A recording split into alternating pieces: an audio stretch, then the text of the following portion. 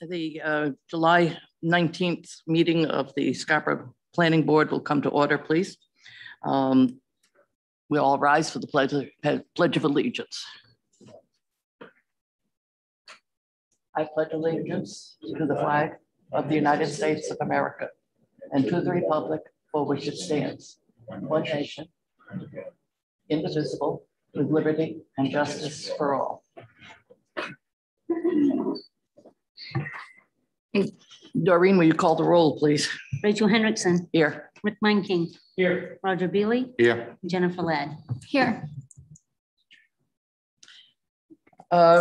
We have received a resignation from the planning board. Russell Scudder was the first alternate, has resigned. There is some severe illness in his family. Russell has not been with us long, but he was already a very good contributing member of this committee. That leaves us with 2 vacancies for alternates.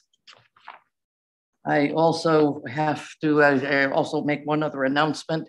If anybody in the room is here for item 9, that has been tabled.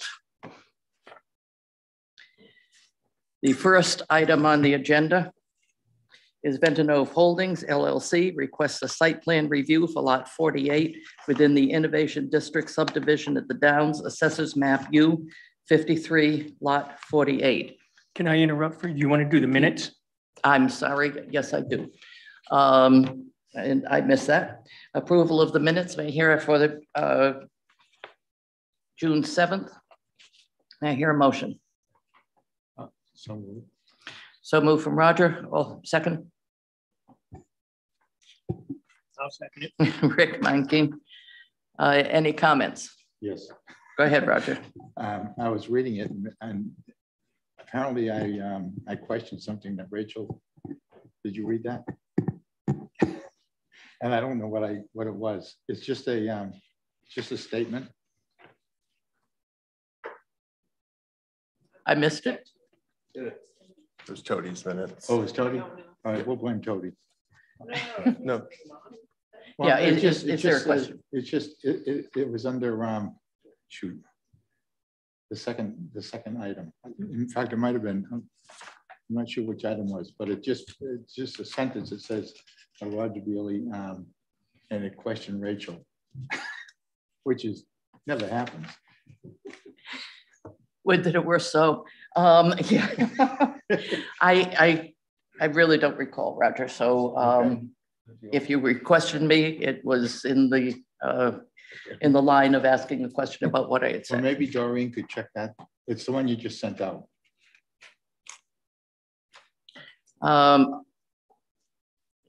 If you need to see that as an amendment, we would have to table these until the next meeting to ensure that it's been checked. Whatever is appropriate. It's just dangling there, it's just left there. Let's let it dangle. Okay. If it's all right with you. And I had a correction on page 2, the paragraph that starts with, in response to a question from Hendrickson about the buildings being similarly. And actually what I believe I said was similar to those already built.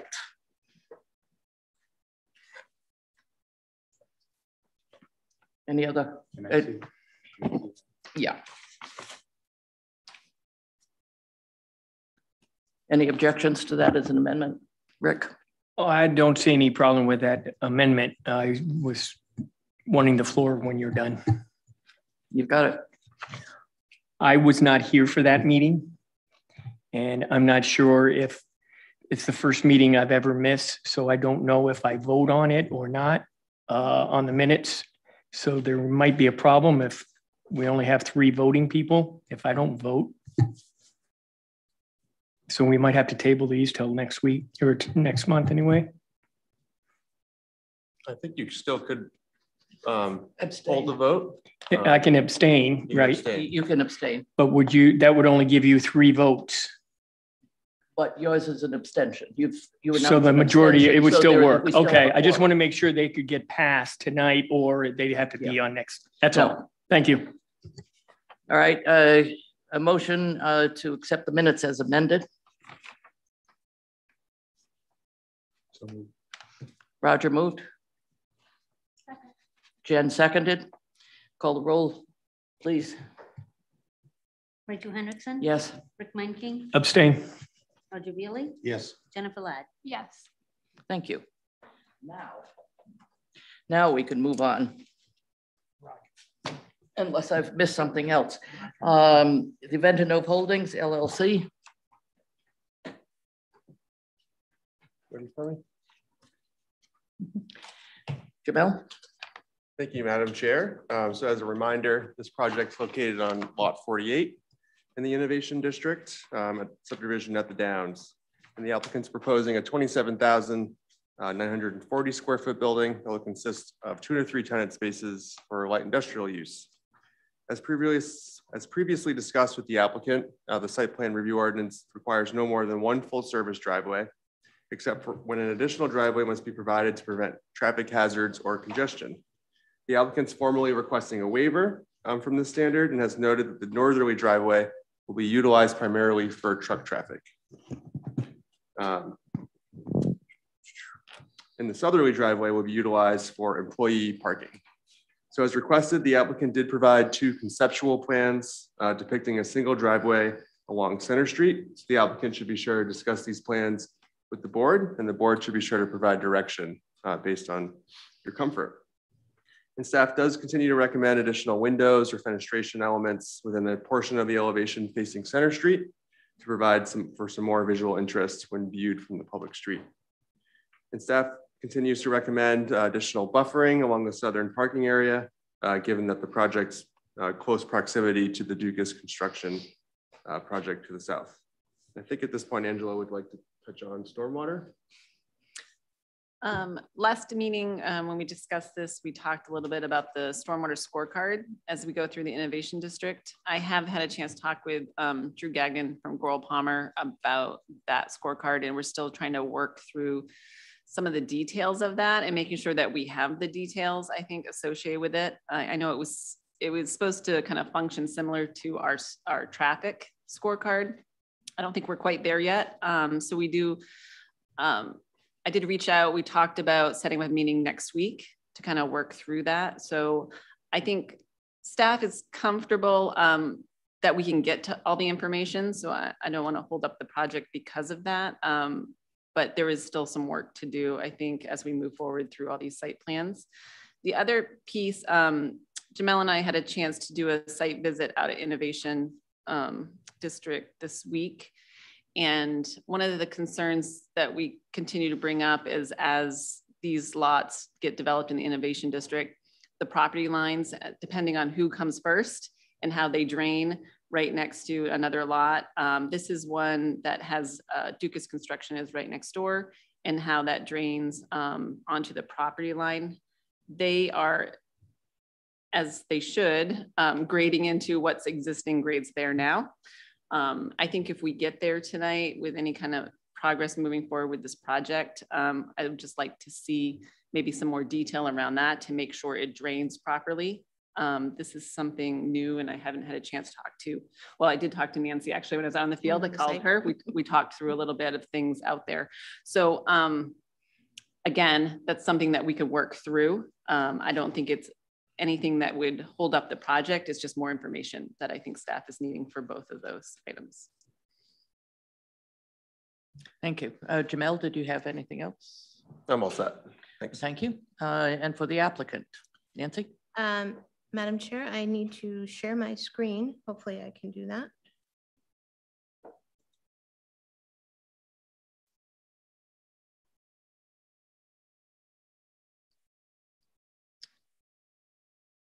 There we go.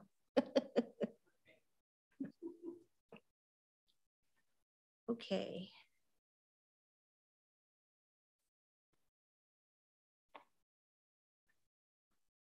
Hopefully everyone can see that. Can you all see? Perfect. So as we had noted, we were here at your last meeting to present a proposal for a proposed 27,940 square foot building on what is now called Lot 48 of the Innovation District. And we had a good opportunity to speak to you folks about some of the comments that were received initially during the meeting, and we've responded to those as part of our package, both at the staff level and as a result of the comments that you folks had at the last meeting as well. So one of the things that was brought up, and I actually borrowed this rendering from Keith Smith, so you can thank Keith for that. But I'd like to show you sort of the overall setting of the site. This was a question that I believe some of you board members had, sort of how this piece fits in. Now, this is not the entire innovation district. This is just around us in our proposal and the driveways and points of access immediately adjacent to our site. So here's our site, if you all can see it. Hopefully the mouse is still following along. So this is our site proposed here. This is Center Street. This is the Dukas Construction Building. They are located to the south of our site on Center Street. Their point of access to their site is down here past the divided section of Center Street. The lot 51, I believe, is the lot number that was fairly recently approved on the opposite side of Center Street, has its driveway connection here and on the north end of their building right here. This section has some wetlands in it, and there's no curb cuts along this section, nor are there any curb cuts up in this corner here for the site that was approved in this corner location, which actually has its access off of Innovation Way. This is Innovation Way.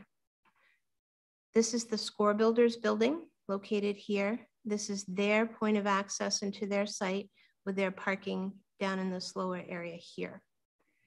This site right here is a vacant lot on the corner of Immersion Drive and Innovation Way.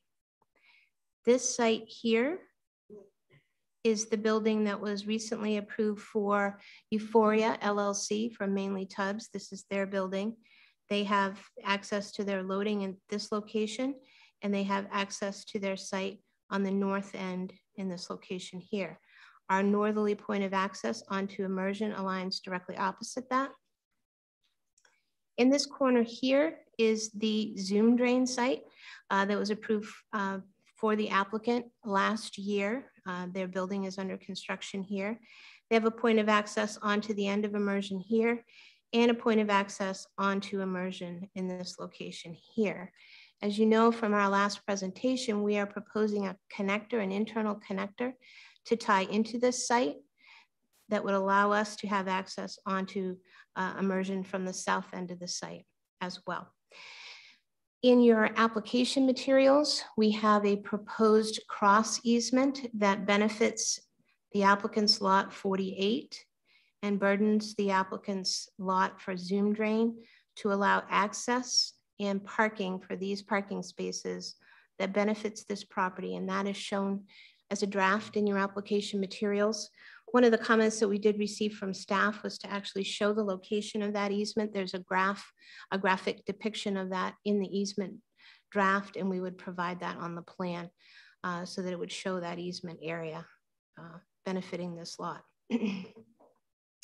So I think that's a good sort of overview to kind of give you a feel for sort of what's happening in the area, how things are looking circulation wise. And I know that that was something that the board had questions about at our last meeting, and hopefully that will help to shed a little bit of light on things. And I do appreciate Keith putting that together for us. One of the big issues that came up as a result of our last discussion was the points of access onto Center Street.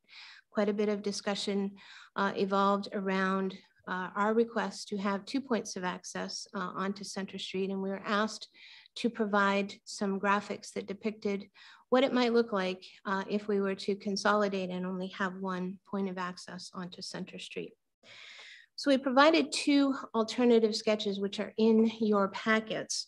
The first one is this one, alternative A. It consolidates all of the points of access to the northwest corner of the site. That allows a truck coming into the site to access the docks and to access the docks from this location here and to exit out onto Center Street. But it also puts all of the passenger vehicles that would be parking and using the parking spaces and access to the building on the south side of the building. If you recall in our prior plan, we did not have any parking across the front of the building. That was a large expanse of green space. With the consolidation of these two driveways into one in this location, what has to happen is we lose parking that had been in this location here in order to make that maneuver to come around. So we also lose it in this location here in order to provide access into the site. So in order to recoup that, we do need to provide parking between the building and Center Street. The number of parking spaces that are shown on this plan is identical to the number of parking spaces shown on the plan that we do propose, which has 2 points of access on Center Street. So we have not added any parking spaces. This is just simply to recoup, to get back to the original number of parking spaces on the site. There is additional impervious cover on this site, and it actually puts us over the 80% threshold for impervious cover on the lot. With our proposed plan, we are below the 80% threshold. It gives only a little bit of a sliver of green space between the drive aisle and the backside of the sidewalk. This green in this location here is actually the esplanade along Center Street. So one of the most telling things with this is with regard to vehicle maneuvering. This is a fire truck that would have to make this type of a maneuver in order to get into the site. That fire truck crosses wholly into the oncoming lane and over into the bicycle lane in order to make that 270-degree turn in order to get into the site. This is not a trailer truck. This is a fire truck that would need to come in to be able to access the south side of the building. In addition, because of the configuration, there's such a short distance between the backside of the sidewalk and the necessary edge of pavement. The concern is that vehicles coming in this location would not have the ability to make a 90-degree turn and then turn in. So they would be tempted to make sort of a diagonal crossover in this location here. Another point of concern for access and safety at a consolidated combined entrance. So the next thing we looked at was what could we do to elongate that so a vehicle would have the ability to come in, begin to straighten, and then turn coming into the site. So this is alternative B. It has similar situation where we do have to provide parking along the front of the building. It does have an impervious cover limit that is in excess of the 80% threshold. And we have, in this case, parking right up against the backside of the sidewalk in order to accommodate vehicles, which would now be parking facing Center Street, right on the backside of the sidewalk. A fire truck making this maneuver is a little bit better. They're not in the bike lane, but they're still in the oncoming traffic lane on Center Street to make that maneuver. This maneuver is slightly better for passenger vehicles coming in, but again, we feel that the safety implications of putting all of that traffic in that northwest corner of the site is not something that is a preferred approach for the design. And we feel that the program that we are proposing with the two distinct and separated points of access alleviates congestion in this location, allows for safe vehicle movement in and out, both for trucks and for fire apparatus in both points of access. So we do still respectfully request that you consider granting a waiver on a waiver to allow, I should say, 2 points of access onto Center Street for this particular site. So with that, I wanted to, again, move on to a couple of other items that were highlighted in the staff notes. And I just wanted to let you folks know how we've addressed them. So let's go. Can you all see? Let's see if I stop sharing that. And I'll do the architectural plans. So these are the architectural elevations of the building. A couple of comments that were received from staff before we presented our response to comments, if you will. I wanted to show you how we had addressed those. The comments that were made with regard to adding additional architectural features along the Center Street frontage has been identified and included in your package with the accent panels on what would be the northwest corner of the building, similar to the accent panel that is on the northeast corner of the building by Immersion Drive. The dumpster area, as we mentioned in the last planning board meeting, that dumpster area has been screened in and enclosed with panels that reflect these panels shown on the site plan, on the building itself. So that ties in and provides a nice visual screen for the dumpster area itself. We have, since our last presentation to you folks, we have coordinated with the police department on the street numbering for the site. It is 30 Center Street. This building has its address on Center Street, but with there being 2 suites, what we've shown is the Center Street frontage has 30 Center Street Suite A shown on it. And we're proposing, excuse me, although it's hard to see in this rendering, a Suite B sign here, which will direct folks coming to the site that this is where to go to get to Suite B, which has its door here. On the side of the building that faces Immersion Drive, we do have the signage similar with the whatever tenant logo might be on there for that. So we do have signage, excuse me, at each entry door. One of the comments that came, and Jamel just referenced it as well, are with regard to this wall plane right here. This wall sits back about 180 feet back from the main front wall of the building, which is this face right here. And the concern had been whether to add windows in that location there.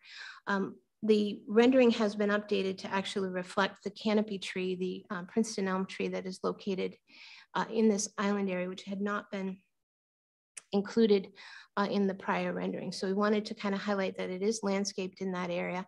And as we mentioned in our last presentation, that section of the wall is in the warehouse portion of the building where windows, excuse me, would not be advised. Keith Smith has more information to provide to you with regard to the landscaping, some placemaking additions that he has done for the site as well. And so in just a moment, I'll turn that over to Keith and he can show you his information. So I just wanted to also highlight for you folks, this is the floor plan, nothing's changed on that, but the elevations have been updated as requested to provide the material colors for the fascia and the metal canopies, the wood and the visual panels and the siding colors are all shown on the elevations, which was a recent staff comment that we received from you folks. The other thing I wanted to note on these elevations, this was a comment that actually came from Woodard and Kern in their peer review, is that in the prior elevations, the dock areas were not correctly shown as the 4-foot height docks, which they are in this location here. So these are full regular docks, and that has been updated on the architectural, excuse me, on the architectural plans. We do have ad-grade doors here and here on the building, but these are full 4-foot docks where the dock appendage is. So with that, I'm going to turn over to Keith because I think I need some water so that he can show you. I'm going to do a new share.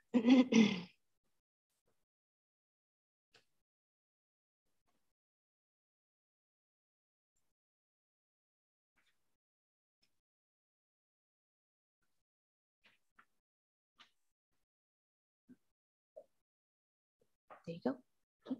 I'm gonna get some water. Good evening, Keith Smith, Landscape Architecture. So thanks for having us tonight. What I'm gonna do is highlight the changes to the plan first, and then I'll go over some of the staff comments, and then I have some images to show to kind of help give some context as to what the landscape will hopefully look like. So the first change, we talked about placemaking last time, and there was a discussion about this space right here, where there's a door that enters into the building that allows access to both sides, and that this potentially might be a nice place for placemaking.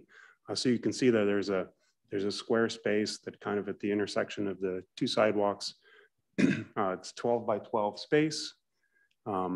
It's provided with two solid granite benches, nicely located below the elm for shade from the south, and surrounded by the wildflower mixture, some red twig dogwood and some ornamental grasses around the building. So we think that's, you know, nice, peaceful gathering space that's provided for conveniently for both sections of the building on site. The second thing I was going to talk about is the transformer pad. In that location, actually, Richard had commented about not getting too many shrubs close to it. So with that, I actually revisited and found that I was encroaching on setbacks of the transformer. So I actually lost one of the viburnums here that I took out. That it's not really going to provide that much of a different view, but it is going to meet the CMP standards at this time. And then we had talked about the buffer along the south, but along with that discussion, we actually decided related to that is to add some buffering along the northern side, which is our loading dock area. So in that section, we've added 15 hydrangea paniculatas. They're like 8 to 10 feet tall, white blooming. So the choice on that was they're deciduous. So they do only mostly provide, you know, summer buffering, but at the same time, because it's a narrow piece of property, they can take damage, they can take pruning, and they will come back annually and help provide buffer in the following year. I was a little worried about trying to put something evergreen in there. Most of those, once you lose branches or they get damaged, it's hard to recover. So I think it's a good solution for that point. Staff comments. There was one about a bike detail, which is actually provided. I have a bike detail on the detail sheet, bike rack detail. So that was actually there. The buffer along the south, where we talked about getting additional plantings in that zone right there. In the narrative, I suggested, because the site and the surrounding sites are all planted with meadow mix, and it hasn't really visually been depicted in anything, and I'll show you a picture in a little bit just of the meadow mix. And it's a taller, it should get to about 3 feet height overall. And that site right there goes slightly uphill to a chain link fence in their yard. So between the meadow mix and slightly going uphill, I think the idea there for me is to try to blur the lines of the lot lines within the innovation district. You know, so if you use a contiguous ground cover in all the lots, you know, I think it makes a nice transition between the lots without having to, you know, try to put some additional, some plants in there that I don't think will do a great deal of mitigating the visual. I think the upper northern boundary where we've put some additional buffering is the more prudent place for additional planting. And then there was one other request for planting around the transformer. And again, I'm going to go back to that buffer planting, or not the buffer, the meadow planting is kind of providing that. You know, there's a decent distance from Immersion Drive, and I think with that, it's going to provide the buffering that we need. Again, it's going to be seasonal, but I think it will do the decent job. I'm going to kind of take you to a couple pictures here. So there's the detail sheet. Up in the middle top is the bike rack detail. This is I had for context in case any questions came up for lighting, but I think we've covered that one. So this plan that Nancy had shown, So what the green represents, so what I did have access to the planting plans from the adjacent lots. So the green that you were seeing is the same meadow mix that's being used on all of the lots. So that's a contiguous, showy wildflower mix that, you know, is in keeping with the aesthetic of the downs, and tries to kind of blur the lines between the different lots. With that, so here is a close-up of, so I asked the seed provider to provide me some images. He doesn't have any long-term images, but these images were from 1 year of growth. So this was an up close of it. And there you can see, you know, where you get about 3 feet height where it's mown down. And then you can see the transition. So in all of those green areas within that innovation district, this should be the ground cover that comes through. So that's where I'm thinking, you know, with the transformer and between those two lots, you know, this is going to provide kind of enough visual interest without having to put something separate and distinct between those two areas. But obviously that's up for discussion, but that's the approach. I just wanted to show that I thought it out, you know, an overall context versus just, you know, trying to avoid it. I think it would provide a better look. And I think that's it for my, oh yeah, so here's an example of the hydrangea that I'm providing on that northern boundary between the score builders and the loading dock area. So that's what I have for tonight. I appreciate your time.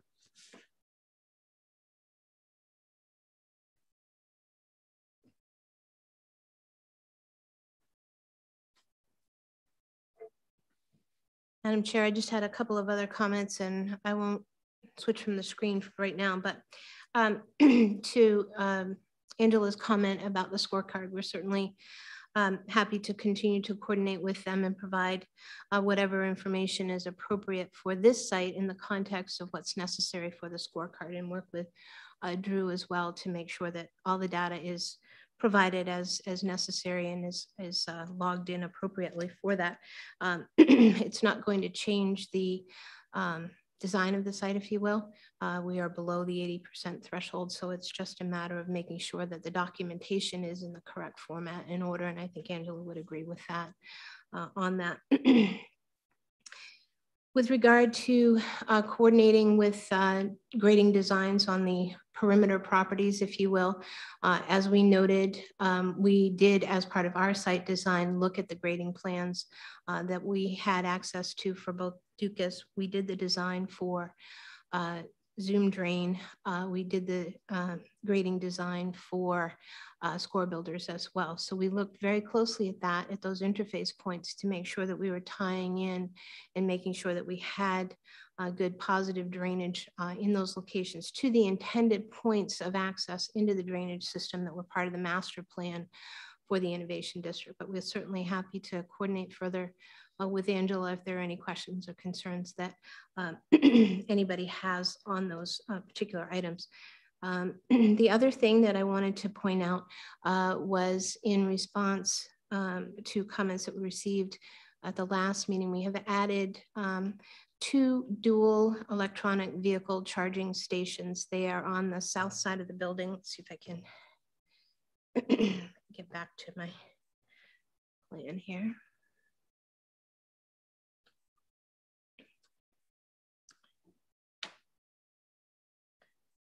So they're located, there's one here and it spans these 2 parking spaces. And there's one here that spans those 2 parking spaces. So the dual chargers would provide opportunities for 4 vehicles in that location to have a charging station for that.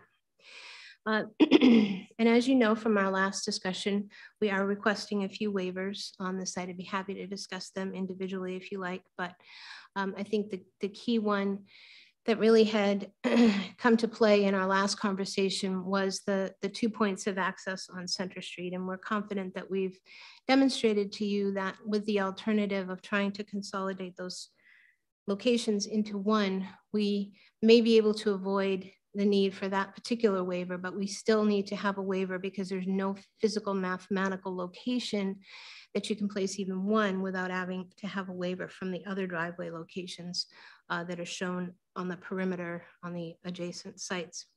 And in addition, looking at how a truck would have to maneuver in and out for an emergency situation, we're confident that this plan does represent a good approach to separating the traffic, alleviating the congestion, and really approaching it from a different safety perspective. We have, from the peer review comments from Bill Bray, Mr. Bray has supported this design. He feels that in his memo, he indicated that he would support going forward with the two points of access for that. So with that, we certainly welcome any questions that you may have, and hopefully this has addressed your comments and concerns. Thank you. This is subject to a public hearing. I would note that the board has received one email from an abutter, and I believe Nancy, you've already also received that as well. If you care to make a comment, would you please come up to the podium, state your name and address. If you are online and you would like to make a comment, please use the raise your hand function and we will admit you. Angela, do we have anybody? Okay, thank you. And nobody is packing up their stuff and running up right now. So the time for public comment is now closed. I'm going to start this off. First of all, by referencing the public comment that did come in. It came in from an abutter. And I had to kind of scratch my head and think that I have not ever received a comment from an abutter in the Innovation District. So this is kind of the first. And the abutter raised some questions that I'm going to reference. The other thing that I want to express my appreciation for the extra work that you did to show the alternatives of a truck going into or trying to come up with one entrance only on Center Street. And I agree that that's not the solution. That gets us then back to what is the solution, or is there an easy solution? And I don't know how many of you out there play Sudoku. But sometimes when you're playing Sudoku, you put in a number and it works, and you put in another number and everything's going just fine. And then all of a sudden you realize that way back at the beginning, you made a mistake and you cannot complete the puzzle. And I think we are in that sort of situation now. As I referenced last time, this is in effect an infill lot. There are lots on either side of it that already have their driveways. They already have their buildings up, and this building and this lot, this building is trying to fit itself onto a lot and is having a great deal of difficulty doing that. Going back to the first time we discussed this and the first time we started to take a look at the issues, one thing that we did not really bring up is the size of the building. And it appears to me as though there is no happy solution. The building is too large for the lot. I took a look at some alternatives, and each alternative led me in effect to a blank wall, someplace where I had to stop because it wasn't an answer. For instance, the buildings in the center, in the front lots in the Innovation District are supposed to have a close relationship with the street. It was difficult to have that sort of close relationship to the street for this building, because if it were moved forward, there would be no way that there could be access onto the Zoom drain lot, given the bump out of that building. So that we would end up with a dead end parking lot and not enough space to put parking spaces on the side of the building. I took a look at the waiver requests, and considering that one of the requests was really accommodated two different things, there were 5 waiver requests. We've never had 5 waiver requests come before us. That starts to tell me that there's a problem fitting the building on the lot. There was one waiver that was for 2 entrances on Center Street. The building actually has, in effect, 4 areas of access, 2 on Center Street, 1 on Immersion, and 1 through Zoom Drain. There was a waiver for the distance of those 2 access locations on Center Street, which actually should have been 2 separate waivers, because the board might have wanted to address one and not the other, or to approve one and not the other. There was another waiver requesting a waiver for the 10-foot distance from the abutter. That was brought up by Mr. Giles. And one waiver for the 24-foot parking aisle. That's an attempt, as my grandmother frequently said when I was doing something wrong, you're trying to put 10 pounds of potatoes in an 8-pound sack. And you are trying to put a building that in effect is too large onto that site. Without the ability to go over onto Zoom Drain, you would not be able to at all fit that building with any of the parking spaces or with enough parking spaces. Last time I suggested that the employees go in through Immersion Drive. That idea was discarded. I will point out that it is quite possible to close off the southerly Center Street access that you propose, put a mountable sidewalk on there, such a mountable curb, such that a fire truck could access the southerly side of the building without doing an actual curb cut. That's something I think should be explored. I think the building is tight enough that taking a look at a 10-foot space between the Score Builders driveway and the driveway, the northerly driveway, I think less than 10 feet is unreasonable. And it's the 10 feet that's called for in the standards. I do commend you for the way you have developed the transportation, the transit of the trucks. That cuts down a lot of impervious surface. It is possible to still have those, I would hope. But I do think you need to take a hard look at that 10-foot. I'm troubled, very troubled by the lot and the building and the attempt to push that building onto the lot. I think there are still opportunities for this lot. There are opportunities taking a look at the size of the building or the format of the building.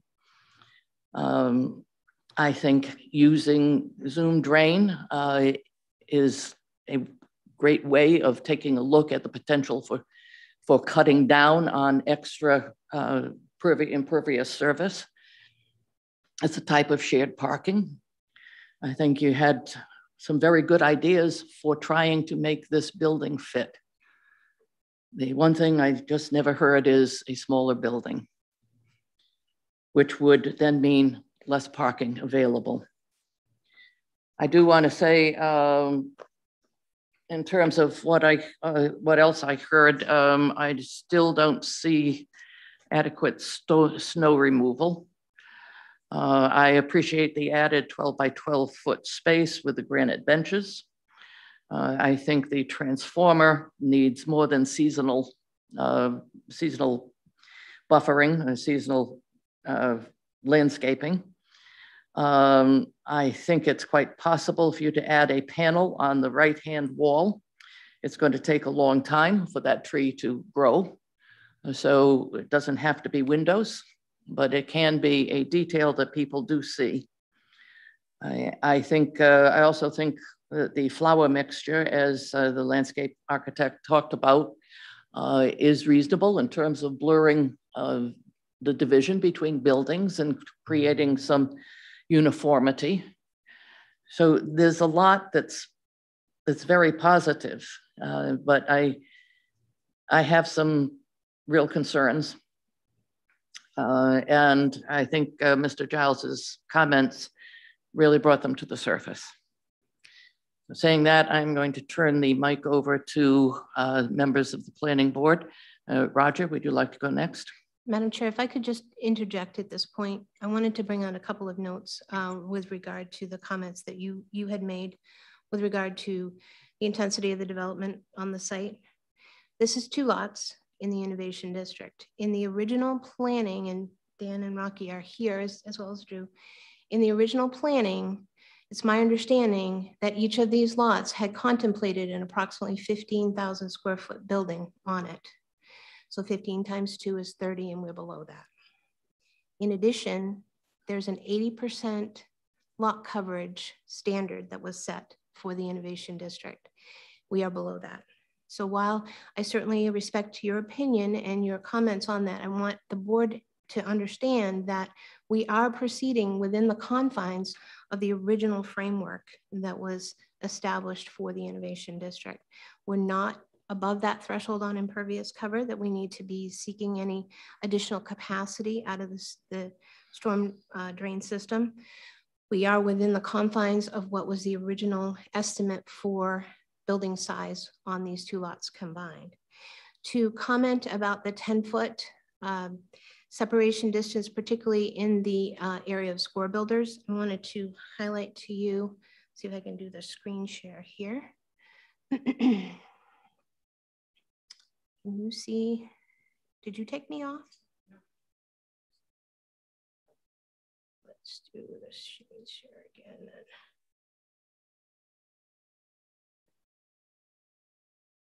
There we go. So this dashed line that you see right along here, that's a 10-foot setback. So we do have 10 feet along this area here. We do have a section that is less than 10 feet, and that is up around the appendage for the docks. And that is the area, as Keith had pointed out, he has provided additional understory plantings with the hydrangea, in addition to the canopy tree plantings that are all along this side. So that is a location where we are asking for a waiver to less than the 10-foot separation, but we have a long stretch along here that meets that standard. That's the property line, the back corner of the Score Builders lot. So while we respect the comments that came in from our abutter, and we certainly don't want to have unhappy neighbors, if you will, we are trying to do what we can to address that. I looked very closely at the grading in this location here to make sure that we were at the same elevation as the grade in Score Builders. So that particular area there where we are a little bit closer, we're not dealing with a dramatic change in grade across the site. So I did want to point out those 2 or 3 items in response to your comments. We certainly respect your comments, and just wanted to get that out for everybody. All right, so you do have 10 feet. We have 10 feet in a portion of it. We are asking for a waiver in this location here where it's less than 10 feet, and we have less than 10 feet along the Dukas construction side. So that dash line represents 10 feet. All right, thank you. Roger.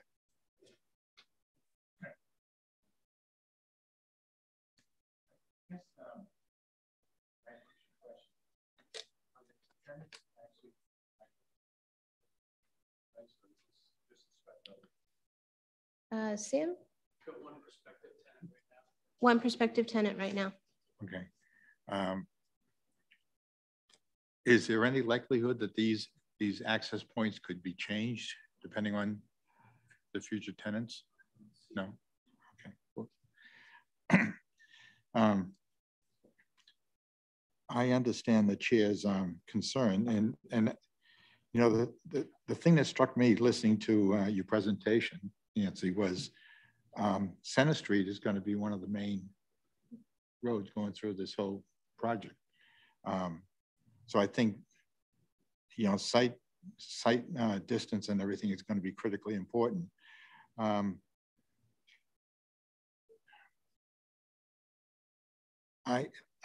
understand the chair's concerns, but I would tend to support our consultant, Bill Bray's comments on this regarding the access points. I think it's kind of a unique situation here with the, you know, the two lots between Center Street and Immersion Drive. So I think you've explained everything, you know, to my satisfaction. I do have a question on the, this is not related to this, this is related to something else. And I know we have a board member who's an expert on this, but I'm just kind of curious on the charging stations for the vehicles. I don't know anything about those things, okay? So how do you determine, for instance, if they have a, like an Elon Musk type vehicle, what are they called? Charging stations. Yeah. You got your plug-in EVs. Yeah, are they universal? Well, except for Tesla. Well, that's what I mean. Okay, so how do you know which one to put in? We were anticipating more of the universal kind. Thank you. Okay. Hadn't anticipated Tesla. Okay, all right. I don't have anything else at this point. I'm just going to wait and see what emerges. Thank you, Roger. Jen? Just a couple of clarifying questions. I saw where you had quantified the number of parking spaces that you're providing, but unless I overlooked it, I didn't see the number of parking spaces required for the building. And so I was curious if the development program as shown works. Basically, are you providing any excess parking spaces? And if so, or if not, do you meet the requirements for parking without access?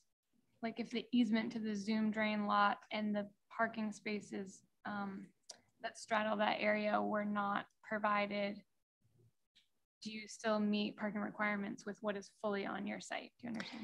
So to answer your question, we are providing parking at a ratio of 2 spaces per 1,000 square feet, which is in accordance with the industry and manufacturing. I believe it is a ratio in the ordinance. So we are providing 56 parking spaces, which is based on that. And those 56 include those spaces that are partially on the Zoom drain lot.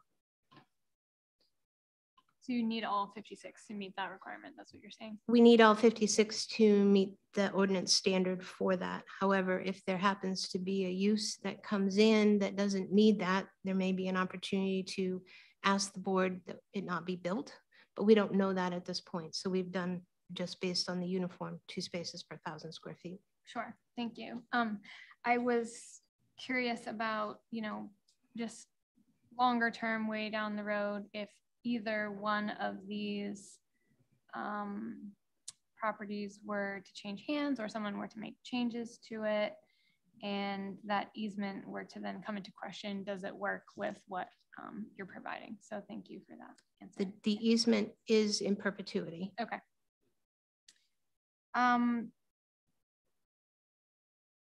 And then I was also wondering if you could provide, and if we went over this the last time, I apologize, but perhaps just a really brief recap, if you could, on whether or not you have a sense for how many trucks, what volume of truck activity per day may be coming and going from the site at either one of the northerly driveways, so the ones that you're intending just for truck traffic. We don't have a tenant defined at this point, so I can't give you any solid numbers. I believe that Goral Palmer did the trip generation rate based on an ITE typical use. That's all that we have on that. Okay. My question was answered. And I also appreciate certainly the additional graphic showing the one consolidated driveway. I know sometimes that does just feel like extra work if perhaps, you know, the site may not head in that direction, but it's definitely, it was helpful for me too, to see some of those, the turning movements in conjunction with that consolidated driveway. So thank you for that effort there. In addition to the photos of plants, I always think that's helpful. So thanks for that. So the I like the aesthetic of the meadow mix that's proposed here and elsewhere in the Innovation District. And I do also agree with Rachel that I do think some sort of additional fenestration in that questioning, the corner in question would just really enhance the building from all possible sides, particularly because, you know, I like the idea of sort of the focal tree there, but having just planted some brand new trees at my own house, they're just like, they can't grow fast enough. And I just think it would help with continuity of what the other sort of aesthetic that you're providing around the rest of the building. Aside from that, on the topic of the waivers, I generally don't have an issue with what's being proposed here. I understand that 2 driveways is not perhaps what our ordinance is looking at here, but I think that there's some merit to separating large vehicle traffic from smaller vehicle traffic coming in and out of the site. From a general day-to-day standpoint, as well as the, you know, emergency access and longer term things like that.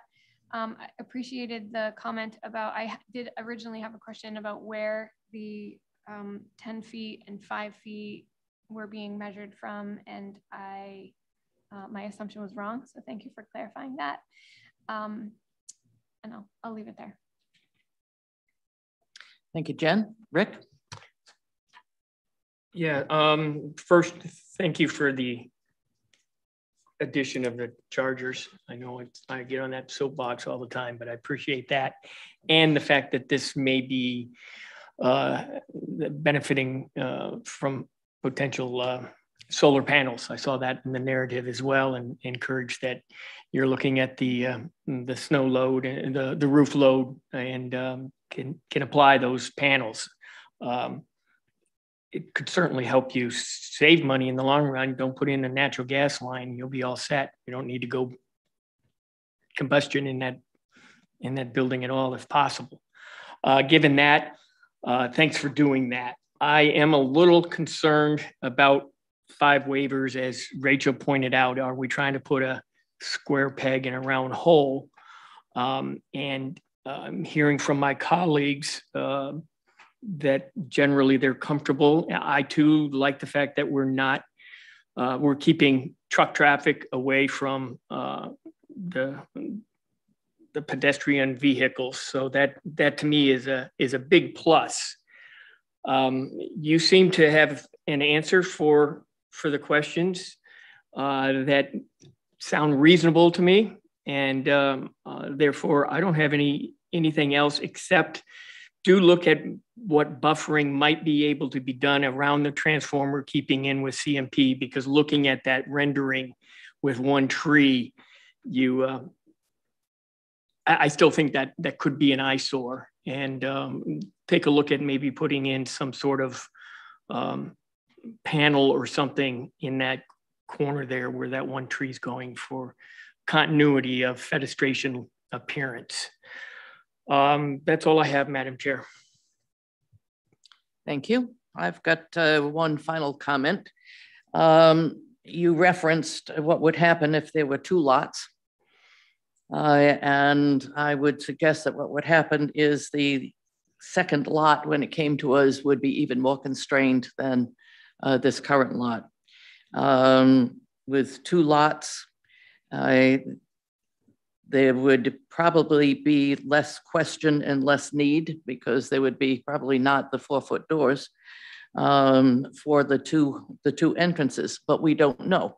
We take each application as it comes. We could speculate what would happen had this come to us as a single lot, the original half of what we've got now, and then a year later, the second lot. And I suspect we would be having some of the same conversations because as the last lots built, there are constraints that have been created by the earlier lots that set up their access.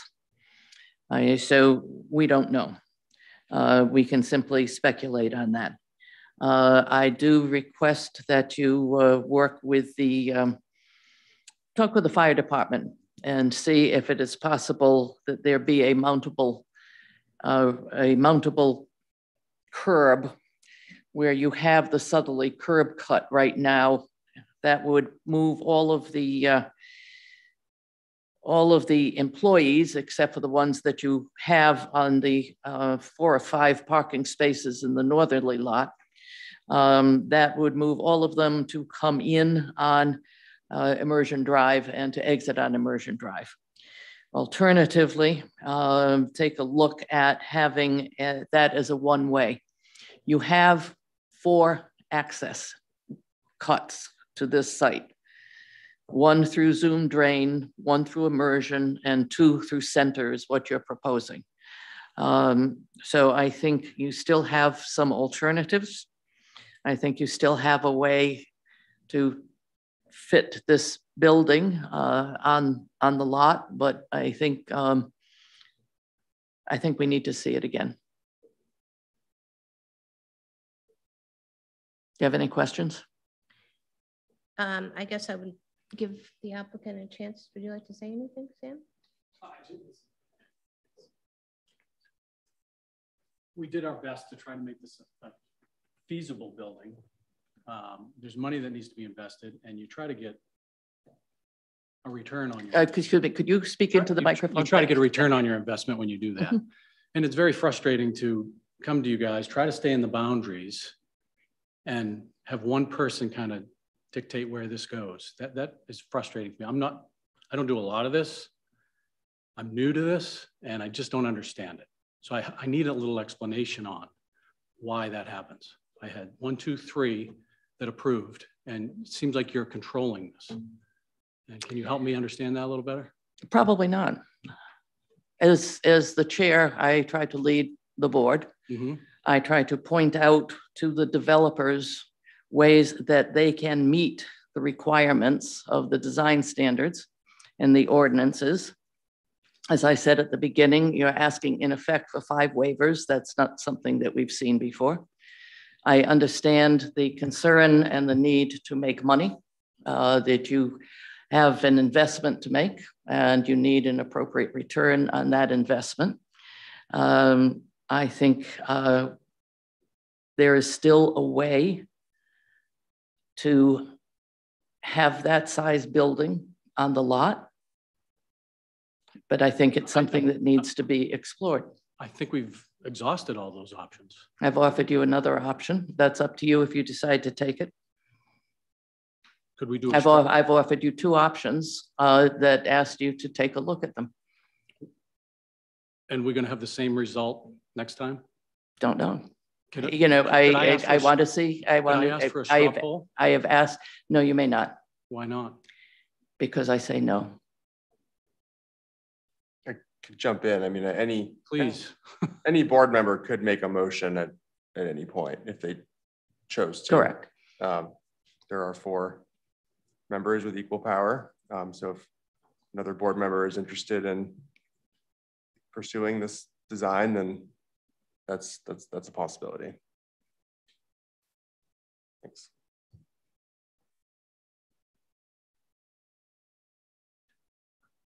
Well, if nobody else wants to say anything, I think it would be worthwhile at least getting the consent or the sense of the board, whether to continue on what, the question, what you're looking for, Rachel, or whether the rest of us are satisfied with the presentation as made. Is that a motion? Is that a motion? I guess I can make it as a motion. Is there a second? I'll second. All right, all in favor? Call the roll. Staff has drafted a motion for the project. Is that what you're looking for, Roger? Or what are you making a motion for the consent for the, determine. Well, there seems to be some question about whether the whole board is in agreement with the chair on this. To continue looking at other avenues, other access points and things like that. So maybe we could get just a sense of the feel of the rest of the board. All right. Can I just clarify? So are you just saying the curb cuts? Because there are other waivers and other issues. I guess I would want some clarification of staff on the buffer, the 10-foot, because we didn't really talk about the south and the grading differences. So I guess I'd like you to clarify, you're just talking about curb cuts and the circulation, or are you talking about all 5 waivers? I think, well, I think primarily the concern that you have is the curb cuts. I have a concern about all of them. Bunch of things, but that's your primary. I mean, that's what you raised last time. That's what you're still concerned about. So, I mean, I think that they have responded to the buffering and some of the other things. We have a motion. Does somebody know what it is? No, we don't. Roger, what is your motion? Okay, I would say the motion is to accept the access points as they're presented to us in the current form. So is it possible to, or I'm sorry, just to interject here, but is it helpful to go through the waiver? Like that's one waiver, is that, and then to move forward with each? Is that what you're suggesting, Roger? Well, I just, because it doesn't sound like you're voting on the whole project, but specific waiver request. Am I correct? I think the chair's primary concern, as was expressed at the last meeting, was the number of access points, curb cuts. Which is one of the waivers. That's one of the waivers. One of the waivers. And I think if we can get this, because this is what, as I understand, this is primarily what you want them to go back and take a look at and see if they can come up with another alternative plan. In other words, eliminating one of the access points on Center Street. Since there are so many waivers, I'm not willing to say that yet, Roger. Okay. Well, why don't we just have a vote on the access points? I think that will eliminate a major thing. I don't know if the others agree with me on this. Well, we have, once again, I'm not clear. We have a motion. I know you're trying to make one. I'm not clear what it is. Well, as I said, I mean, you raised this at the last meeting and you brought up again that my impression is you're not satisfied with their explanation for the access points. And that seems to be the primary concern you have. Granted, there's a list of other waiver requests, but that seems to be the primary one. And Roger, I'm uncomfortable that you're making somehow or other my concern the focal point of this motion. Oh, okay. There is, Roger, if you look at the well, I can pass this around. So staff drafted this earlier today. And waiver number 3 is permit the 2 full access driveways. So perhaps you could focus your thoughts on that. That's where you're headed. I would point out that there are actually 3, well, all right, 2 full access, no, 3 full access. Along Center Street. So permit the 2 full access driveways along Center Street. On Center Street, that's what that would be, right? And I guess along Center Street and Immersion Drive, since they both are full access. And through Zoom Drain.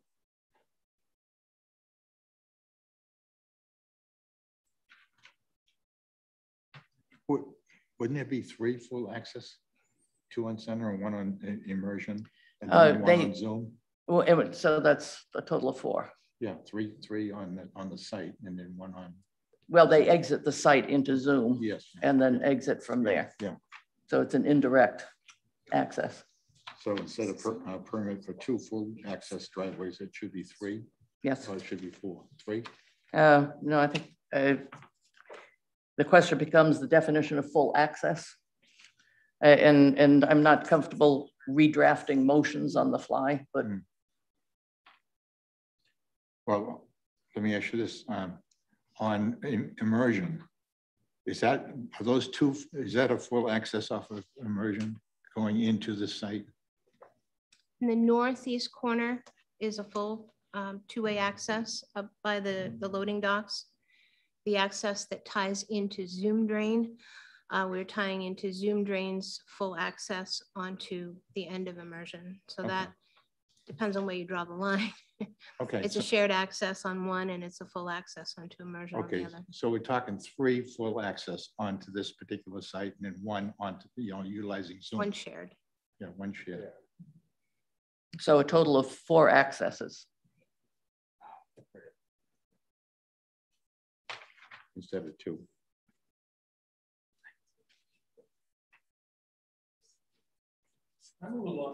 If I may, I'm a little uncomfortable saying it's 4 because 1 is because of mutual conveyance from one lot to another. So I'm not comfortable calling that a full access, but certainly there's 3 full access on this site, those 2 lots, 2 off of center and 1 off of immersion. Madam Chair, could I ask for clarification on that ordinance provision, whether it is 2 points of access on 1 street or 2 points of access on 1 lot? The ordinance reads 2 points of access, more than 1 point of access on 1 lot. On 1 lot? Correct. Very well, thank you. Yeah. So in that, it's really, you're putting 2 access points on one of the lots and 1 access point on another lot that's coming off of Immersion Drive. No, there was only 1 lot when we approved the subdivision. Understood. I'm just trying to try and make some sense of an infill kind of a situation, and that's what we have here. And it is the challenge. Okay, I'll just leave it at that. Roger, do you have a motion? Well, do we want to make the motion based on Center Street then? And I'd make a motion that we accept both access points on Center Street, basically leaving the other 2 access points, the one on immersion and the one, integrating Zoom. Leave that alone. The only waiver that has come through has been for Center Street. Okay. The only waiver request. Okay. And that's the 2 full access driveways on Center Street. Correct. However, consider the waiver that must also go along with that, and that is the distance. There are the 2 site accesses on Center Street do not have the required distance between the abutting access ways. So the access for lot, I think 51, I believe is 40 feet away, and for Score Builders, it's 10 feet instead of the required 90 feet. And yeah, okay. And again, I'm very uncomfortable trying to draft a motion on the fly because like Sudoku, you add one thing and then you've got to add something else. You've got to have something else. I guess the point I initially was trying to make is that you have very strong opinions about how this should be set up. And I was suggesting we get a sense of the board as to whether we should basically follow your lead on that or whether the rest of us are comfortable with as it's presented. Then make that as a motion in terms of that you vote on a waiver. Rick, do you have something? Yeah, I just don't think we should be making motions on certain aspects like that because there's maybe a disagreement between one person and others. I just think that starts to set a bad precedent to be doing that. Either we have a motion for the applicant based on the package that we've reviewed and we've deliberated over, or we don't. But to have a motion to try and parse things out because of, having different opinions just doesn't feel right to me. Yeah, I mean, may I suggest you just do a straw poll of the board? Whether you're comfortable on the motions or the waivers. I mean, the fact is that there are 4 to 5 waivers for the project. So they're not meeting those standards in the ordinance.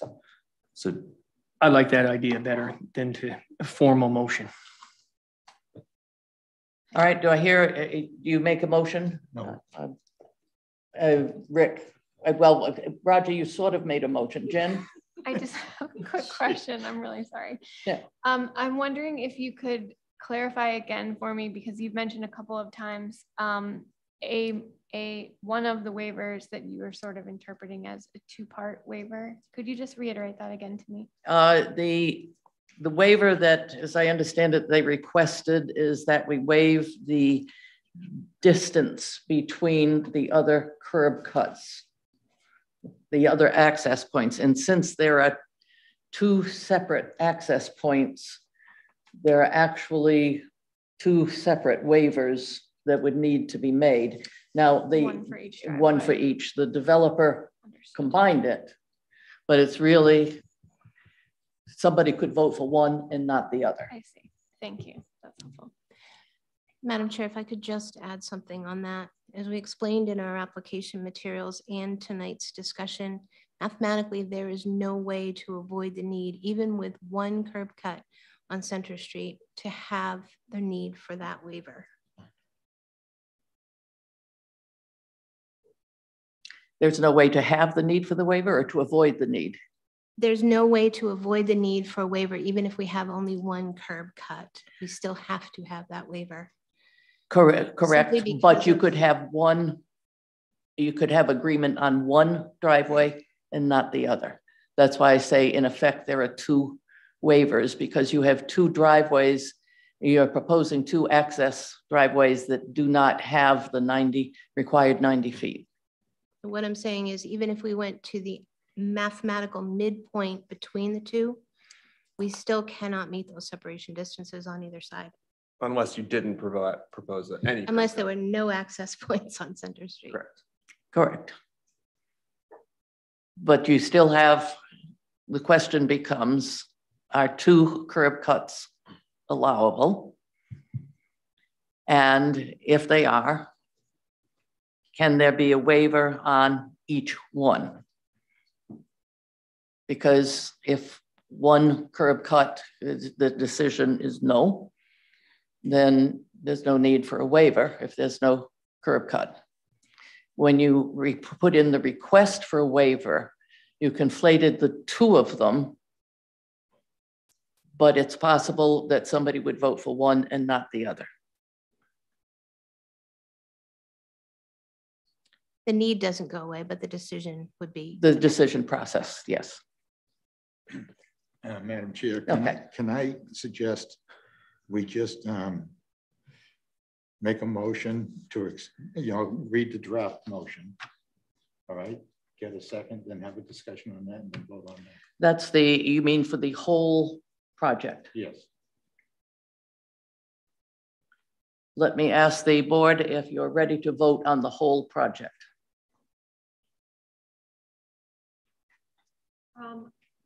I would be, yes. Okay. Rick, are you ready to vote on the whole project? Yes. All right. Yes. Roger, you ready to vote on the whole project? Yes. All right. In that case, we will read the draft motion. I move to approve the site plan project list titled Lot 48 and 49, Innovation District, as depicted on the plan set prepared by St. Clair Associates dated 7/2/21, with the following findings, waivers, and conditions.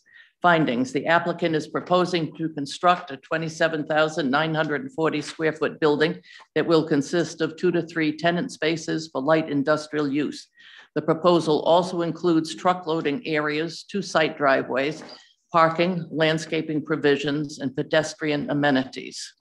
The project is located on lot 48 of the Innovation District subdivision, and it was within the Crossroads Planned Development CPD zoning district. The planning board has reviewed the application and supporting documentation and finds that the proposed design of the site plan adequately addresses the site plan review, zoning ordinance, and the Innovation District regulating plan requirements for site utilization and layout, access, internal vehicular movement, parking, pedestrian ways, landscaping, stormwater management, lighting, architecture, signage, utilities, and storage. Waivers. 1, permit the proposed driveway separation as depicted on the plan set. 2, permit the location of the northerly driveway within 10 feet of the side property line. 3, permit the 2 full access driveways along Center Street. 4, permit the proposed parking aisle width of 24 feet. Conditions: prior to the issuance of a building permit, the applicant shall revise the plan set to include A, additional windows along the primary building elevation as noted in the staff review memo dated 7/19/21. B, update the building elevations plan sheet to depict the eastern elevation as the secondary elevation. C, buffering provisions between the southern parking area and the abutting property to the south. D, depict the formal access easement associated with lot 54 on the site plan. E, a detail of the proposed bike racks. F, additional plantings to the site east and south of the transformer on the site. This shall be reviewed and approved by the planning department. Prior to the issuance of a building permit, the applicants shall A, pay the traffic impact fees. B, provide approval from the Portland Water District. C, provide approval from the Scarborough Sanitary District. D, address the remaining review comments in the civil peer review memo from Woodward and Curran dated 7/14/21. E, address the remaining review comments of the traffic peer review memo from Traffic Solutions dated 7/8/21. F, coordinate with staff on the overall Innovation District subdivision stormwater tracking scorecard to clarify this tracking mechanism. G, identify the proposed materials, colors, and features on the building elevations. G, provide confirmation that the proposed light fixtures are full cutoff fixtures as required by the site plan review ordinance. I, coordinate with the police department in regards to addressing the proposed building. J, execute and record the formal access agreement associated with lot 54. K, provide spot grades and necessary storm drain infrastructure design to ensure no standing water along abutting property lines. This shall be reviewed and approved by the planning department. 3, prior to the issuance of a sign permit, the applicant shall provide a final signage plan. This shall be reviewed and approved by the planning department. 4, prior to the start of construction, a pre-construction meeting is required. The meeting shall include appropriate town staff, the developer, and their site contractor, and is to be coordinated through the planning department. 5, prior to the issuance of a certificate of occupancy, a copy of the modified Main Dot traffic movement permit shall be submitted to the planning department. Is there a second? Second. Roger Beely seconded. Comments from the board? I have a question. Does item K about spot grades and necessary storm drain infrastructure address your concerns, Angela, about tying into adjacent property lines? That was my attempt to provide something, I think last minute, just I guess for the benefit of the board. The Dukas property drops probably about 2 feet off right to the property line. So for them to grade, they're going back up, just so you know. And so you have a very limited space that you're showing on your plan right now. And without a grading easement across it, that's where I think you're gonna end up with the low spot there. And so I was thinking if you need to add some sort of under drain or something like that to tie into your catch basin, it's definitely a hole that's being formed there. So that was the concern. So I'm trying in the very limited space though, because there is not a whole lot of room between that property line and the paved surface. So I'm hoping that Nancy can come up with some magic. That's why we put a catch basin in that vicinity, so we can take care of that. Okay. That's the solution. Okay, thank you.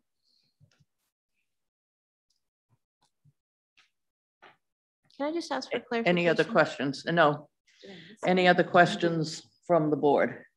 Any other amendments? I have one additional amendment and that we did not have a chance to speak to, and that was add additional snow storage.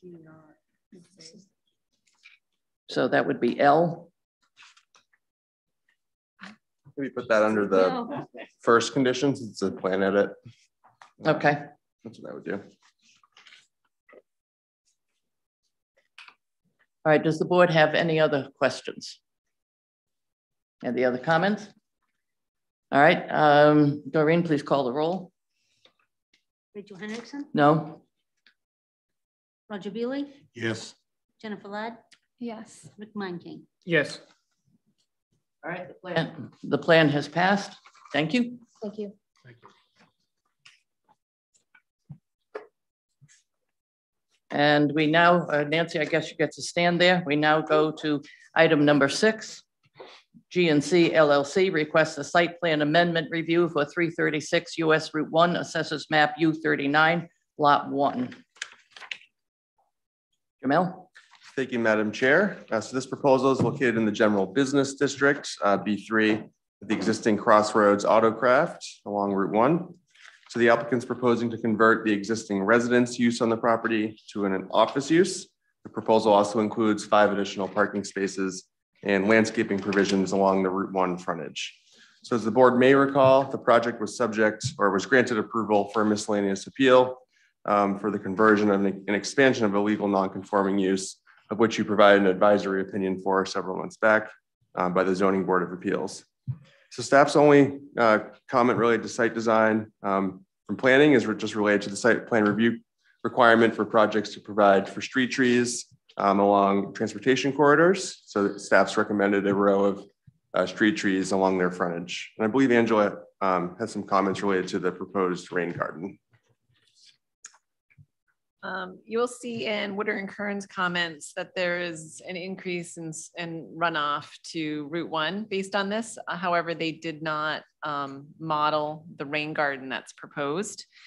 And looking at the soils though, it's not evident what that infiltration rate may be or if at all. It's pretty poor soils. So I guess what I was hoping to get is some information in that area of the soils to see if it will actually infiltrate stormwater. And if there is some evidence showing that, then you're going to decrease the flow coming off the site. It was obviously they were not showing any, and so it was showing that increase. I think it would be important to demonstrate that something can infiltrate into those soils that are on the site. So I guess that's what I would be looking for is additional information to show that that's possible in order to get the peak flow rates back to the existing conditions. Thank you. Jamel, any more? Anything else? Staff did provide the board with a draft motion for your consideration. That's it. Thank you. For the applicant, Nancy? Thank you, Madam Chair. Let's see, can I screen share now? Should be able to. Let's see. There we go. So as Jamel had noted, this is an application that is before you folks. You actually saw it several weeks ago when we were asking for a board advisory opinion to the Zoning Board of Appeals for a miscellaneous appeal in order to allow the expansion of the grandfathered non-conforming existing garage and shop. This is Crossroads Autocraft. It's located on Route 1 opposite the entrance to Scarborough Downs. So on this site right now, the building that is at the front of the site closest to Route 1, right here, is a residence. And it's been occupied as a residence for decades. And the shop out behind here has been occupied by Crossroads Autocraft. And what the applicant is proposing to do is to actually convert the residence from a residential use to an office use associated with Crossroads Autocraft. And if you recall from the prior plan, back a few weeks ago, the applicant had also proposed an expansion of the garage and shop. They've actually taken that out of their program. So it's simply a matter of converting the existing residence into a office for Crossroads Autocraft. There is a new fence that's proposed along this edge here in order to enclose the area for the dumpster. They have like caps from Jeeps that are being worked on that they temporarily store in that area too. So it provides a nice area for screening behind there. But it takes away some of the parking that was proposed for the site and what existed on the site prior to this proposed conversion to the office space. In addition, behind the residence in this location here, there had been a fenced in area that was used for the house. That was their sort of backyard area, if you will. And there was parking associated with the house. With the house use going away, we've converted that area to parking for the business. And we have an access aisle striped here to provide access to the rear door to the building for the office use. And a net change in that is a displacement of some of the parking here. And so what we've proposed is to remove or relocate 5 spaces here that would be for display. This site has a capped number of display spaces on it. We've simply relocated them. And the net change is 1 additional parking space for the business. So it does include an expansion of impervious cover right in that little light shaded area there. That's the area. And it actually drains out, and there's a catch basin right there in Route 1 that picks up the runoff from this lawn area here. So what we propose to do in order to compensate for that is to put in a small rain garden. In this location here, we have a planting of perennials and ornamental grasses that are located in that garden. That area, the plantings have been selected based on the Cooperative Extension's recommendation for rain garden plantings for native species that are hardy to that setting, et cetera. We selected ones that provided a diversity of height, color, seasonal variation, that type of thing. So we do have that. When we did the mathematics on the increase in impervious cover, because we have such a small tributary area to that catch basin, it did show a slight increase. We had asked for a waiver on that slight increase because it was quite a small increase, basically very, very small in the context of stormwater. But as both Angela and Woodard and Kern had acknowledged, our modeling didn't compensate or accommodate the benefits of the rain garden in allowing stormwater to attenuate and potentially infiltrate. So I think from Angela's comment, she's looking to have us perhaps provide some soils information specific to that area. And we'd certainly be happy to work with Angela and staff on providing additional test pit data or auger data for that to demonstrate that. But that is basically the proposal in a nutshell, if you will. We did get approval from the Board of Appeals, and that's why we're back here for you folks. Thank you. This is subject to a public hearing. Is there anybody from the public who would care to make a statement? Do we have anybody online, Angela, who's raised a hand? Not yet. All right, thank you. Throw this open to comments or observations by the board.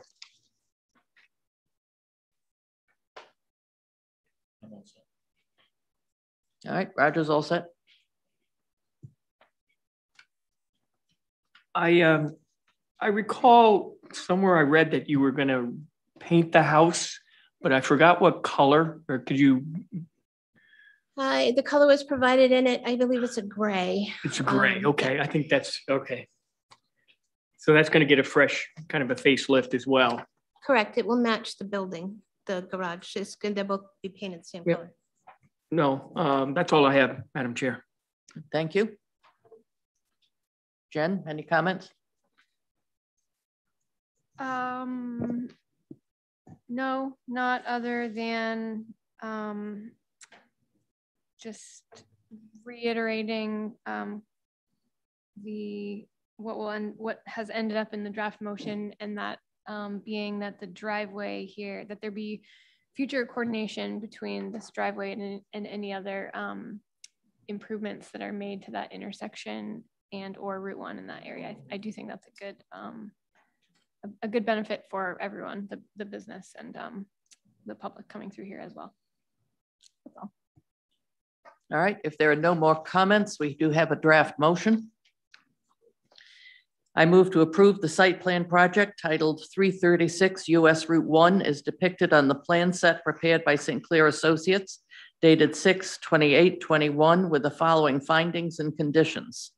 Findings: the applicant is proposing to convert the existing residence use on the property to an office use, which was approved by the Board of Appeals. The proposal also includes 5 new parking spaces and landscaping along the property's Route 1 frontage. The project is located at 336 US Route 1 and is within the general business B3 zoning district. The planning board has reviewed the application and supporting documentation and finds that the proposed design of the site plan adequately addresses the site plan review and zoning ordinance requirements for site utilization and layout, access, internal vehicular movement, parking, pedestrian ways, landscaping, stormwater management, lighting, architecture, signage, utilities, and storage.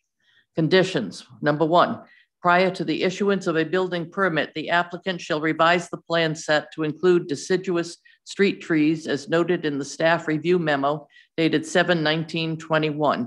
This shall be reviewed and approved by the planning department.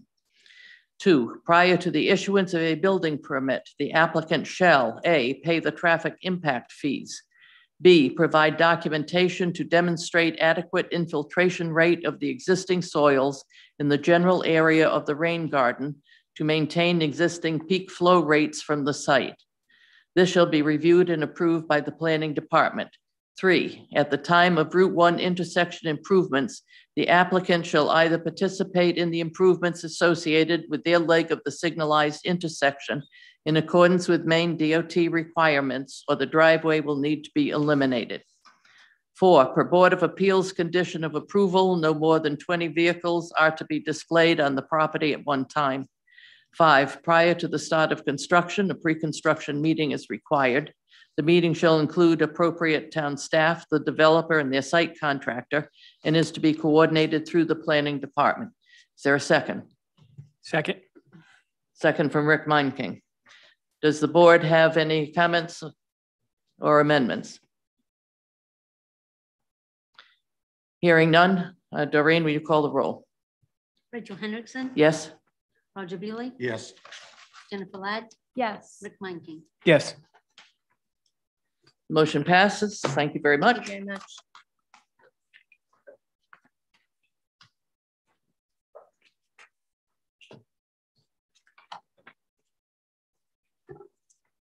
And next on the agenda, item number 7, Moco Tech LLC requests a preliminary subdivision review for 124 Sawyer Road, Assessors Map R54, Lot 4.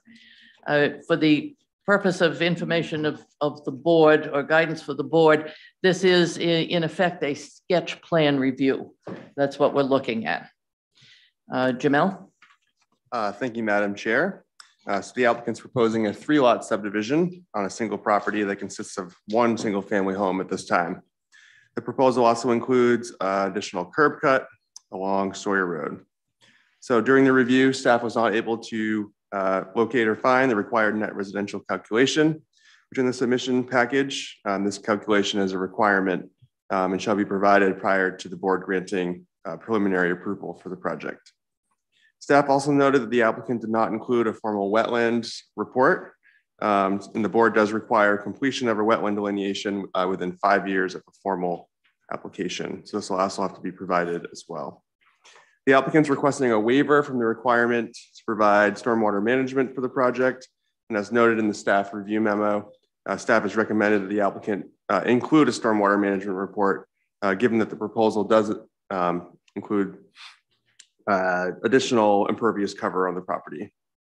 And staff also recommended, based on the zoning standards, that some sort of pedestrian gathering area within the village green open space be provided at the center of the project to meet the 10% requirement.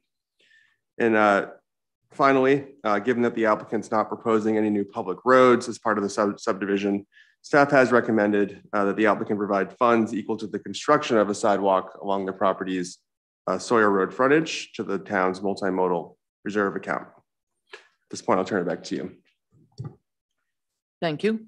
Is there somebody here from the applicant? Is somebody online? I just elevated Paul Gadbois to panelist. Oh, no, someone else is raising their hand. Cheryl Morgan. Let's try that.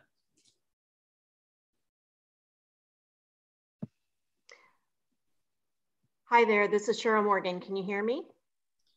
I can. Thank you. Yeah, just wanted to introduce myself. Cheryl Morgan, I'm the owner of Mocotech LLC.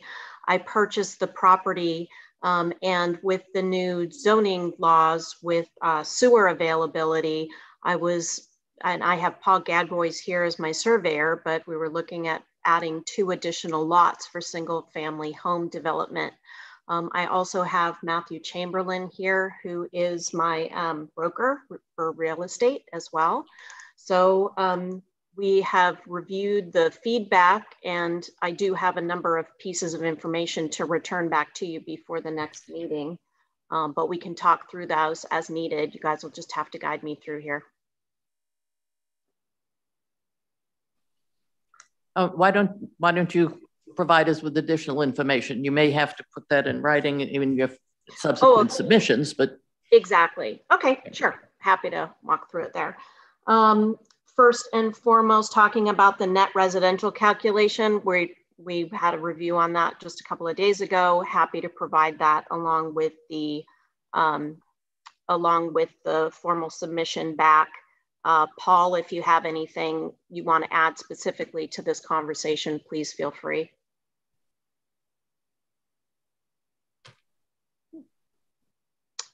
He's still on mute, so I'll move forward. For the wetlands delineation, actually, I did have Basswood Environmental do the environment review. So we just forgot to submit that. So we'll be able to put that into the packet for resubmission for next month as well. Didn't have any note of vernal pools, just the wetlands as we had delineated and put on the map for you. With the 10% development, I guess my question is just, we asked for a waiver because the point and the goal is to put in 2 additional lots right along the roadside. There's not a HOA assigned to it, it's just additional lots. And because of the number of them, we couldn't just break off a lot, we had to request the subdivision. So is there, I don't know if there's a fee or how that would work with the way that the lots are lined. I can jump in now if you want. Can you hear me, Cheryl? Yeah. The zoning ordinance does not allow for a waiver of that standard. So the board has to follow that standard in their review. So you're going to have to work through, I know it's a little different because it's a 3-lot subdivision. Mm-hmm. It's not really what the vision of this district was, but it's still a standard. So you're gonna have to work through that with the planning board. Okay. I know the cottages right behind this lot, perhaps there's a way we can consolidate the open space to make it beneficial for everyone, but we can take that on. Paul, do you have anything you want to add to that?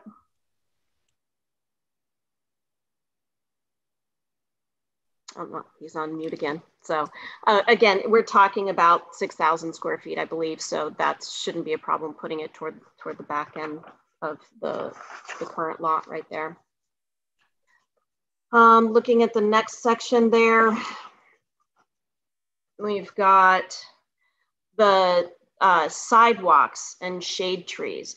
So I understand that shade trees, I guess my question is with the sidewalks. I'm not really sure what that would mean. Right now, there are no sidewalks on either side. There's no sidewalks with the open space.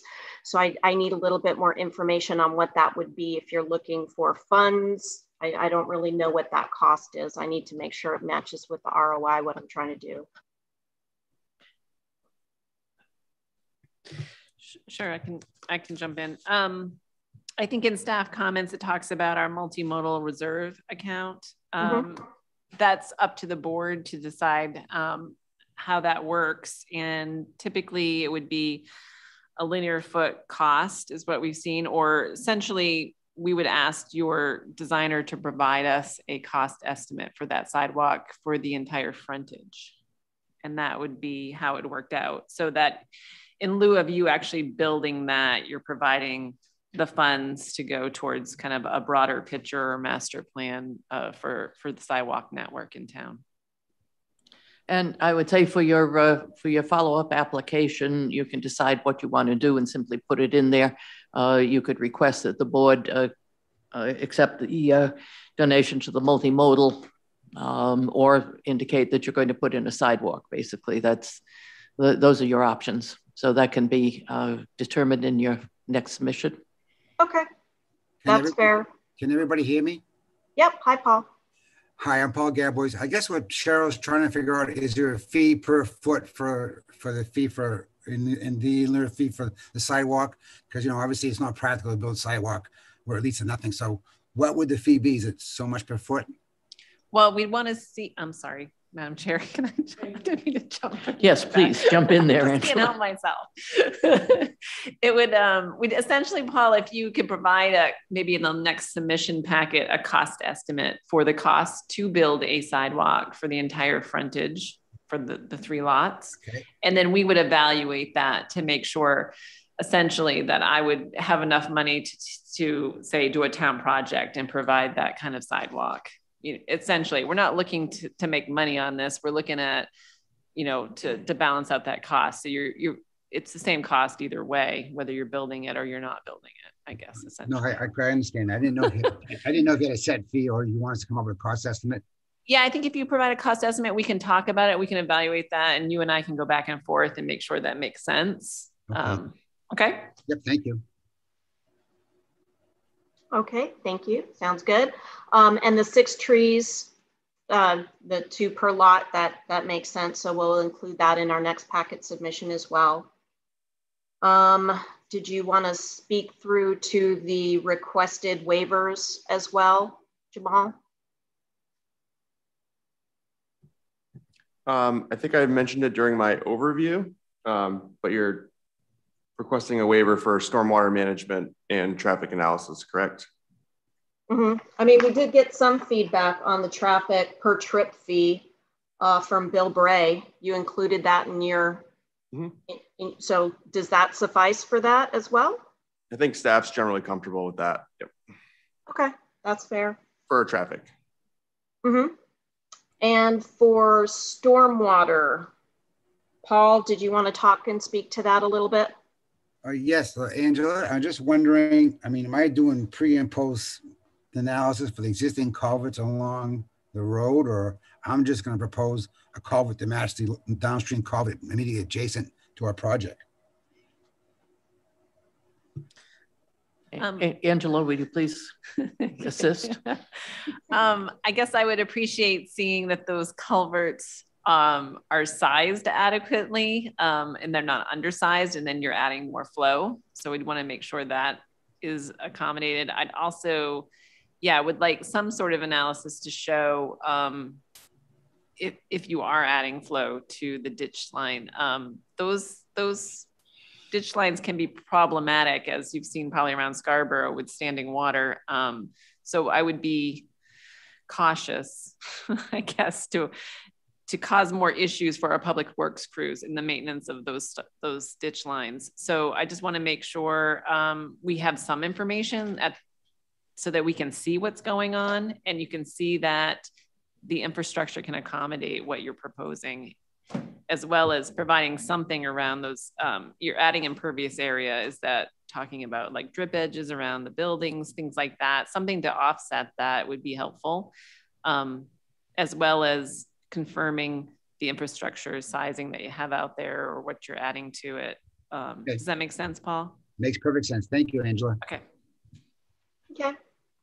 On the remaining elements, didn't have any issues recommending the added location of the proposed driveway for lot 3. We're happy to do that as part of the next submission. Same with working with the police department on the required street addresses. I'll work on that. For draft homeowners association documents, I don't really have any plan to have an HOA assigned to it. So let me see. So I'm not really sure. I don't really have any intent on an HOA document. I don't know why that would be required. Needed further clarification, please. One of the things that might come out of your stormwater analysis, if Paul shows that you're adding some flows and needs to slow that down, you might actually have a stormwater facility that you might need to put in, whether it's minor or not. It would have to be maintained, and that was where a homeowners association would come in. So that's just one aspect I could think of as a reason, but I don't know if there's others. And maybe there isn't at the end of the day, but that's something as you work through the project, you might come to something that makes sense, or maybe it doesn't. Okay. So again, I'll work with Paul on that. If there's any questions, that's Angela. I can chat with you.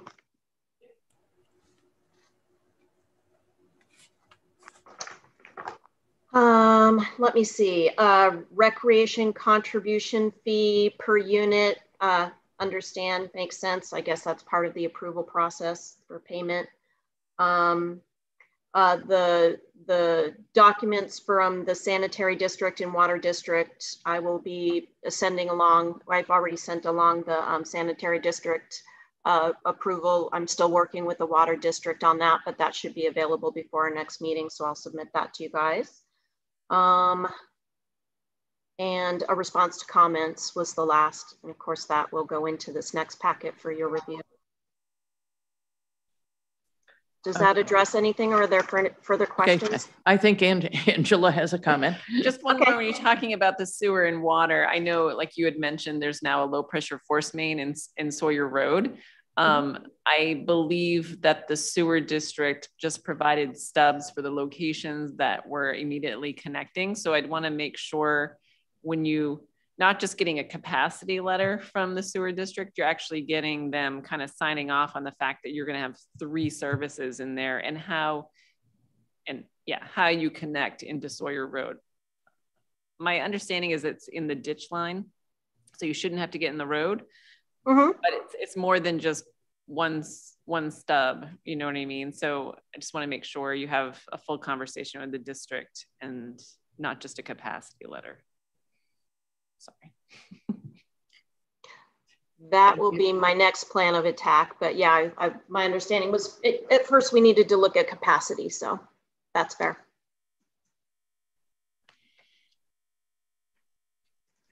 Is there anything else? You've been very thorough. I've trying to learn. Thank you. That's what I have for the feedback from Jamal. So as long as we're on the same page with what needs to be done for the next submission, I think we're in good shape, but you guys tell me. This is subject to a public hearing. So if there is any member of the public, we have throngs in the back of the room here and dozens online, I'm sure. Do we have, if you have a member of the public you would like to make a comment, please, and you're online, please raise your hand. Scrolling through, I see no hands. All right. Then I declare the public hearing over. Before I turn it over to the board, I do have one suggestion under the site access. Staff recommends that the applicant include the location and associated details of the proposed driveway.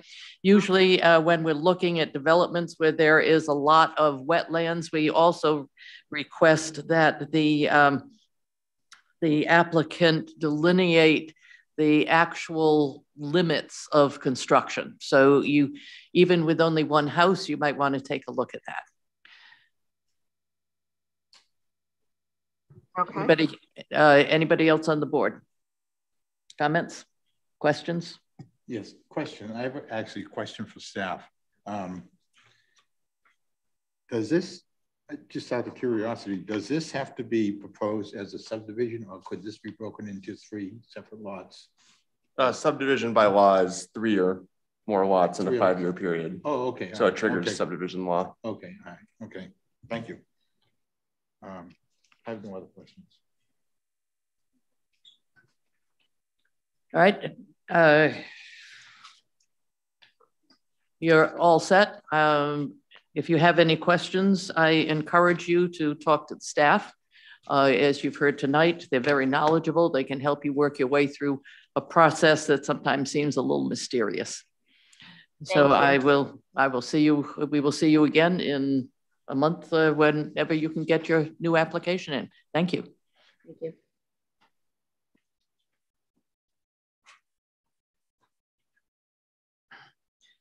All right, for the members of the audience and the board, we will take a 5-minute break. 5 minutes from whatever time your watch says now. Thank you.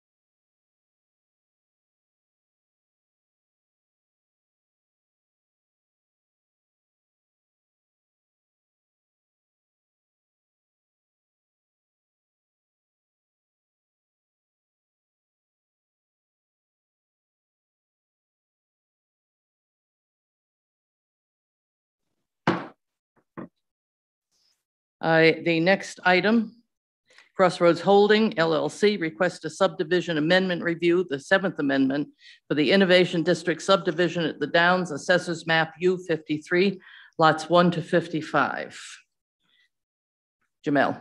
Thank you, Madam Chair. So the applicant's proposing to combine lots 10, lots 15 through 25, and 36 through 45 into one lot consisting of approximately 24.6 acres. The proposal also includes a new cul-de-sac turnaround at the end of Innovation Way. So staff had a few pretty minor comments. One of them was related to lot 46 that's already been developed and lot 35 appearing to have full access along Innovation Way. And staff has recommended the applicant provide information to the board related to the potential need and use of the 50-foot wide private right-of-way associated with these specific lots. Staff also recommended that the applicant provide an updated landscaping plan for Innovation Way, given that the end is proposed to be modified. And finally, staff did provide the board with the draft motion this evening. Turn it back to you. Thank you. And for the applicant? Thank you. Good evening. Dan Bacon here with Crossroads Holdings. It's nice to be back here in person. Guess I'm also kind of running a Zoom too, so it's a hybrid pivot back into meeting with you. As Jamel indicated, this is a lot consolidation. The board's seen a number of these. This is obviously the largest of lot consolidations for the Innovation District. But we're seeing a lot of different end users of all shapes, sizes, and types. We're really excited, or the team's really excited about this consolidation and the end user. Unfortunately, we have an NDA at this point, and we can't reveal who the end user is, but the end user is going to be a great fit for the Innovation District. Obviously need a lot of space within the district for initial plans and growth, and we think it's going to be a great asset to the town.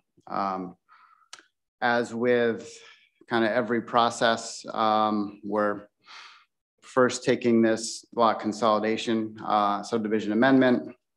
It's a requirement of the sale, and as soon as that occurs, then we're hopeful and excited that the end user will be in front of the board for site plan review in the near future. So in terms of, let's see here, Drew, the consolidation.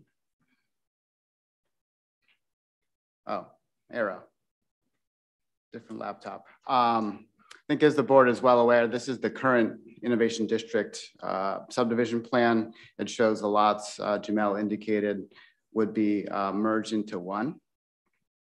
So this is the amended subdivision plan. So currently Innovation Way goes all the way to the end of phase 3 of the project.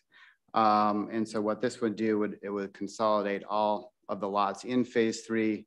A few lots are at the easterly edge of phase 2, and then terminate Innovation Way as a cul-de-sac as opposed to a hammerhead turnaround, which is the prior design.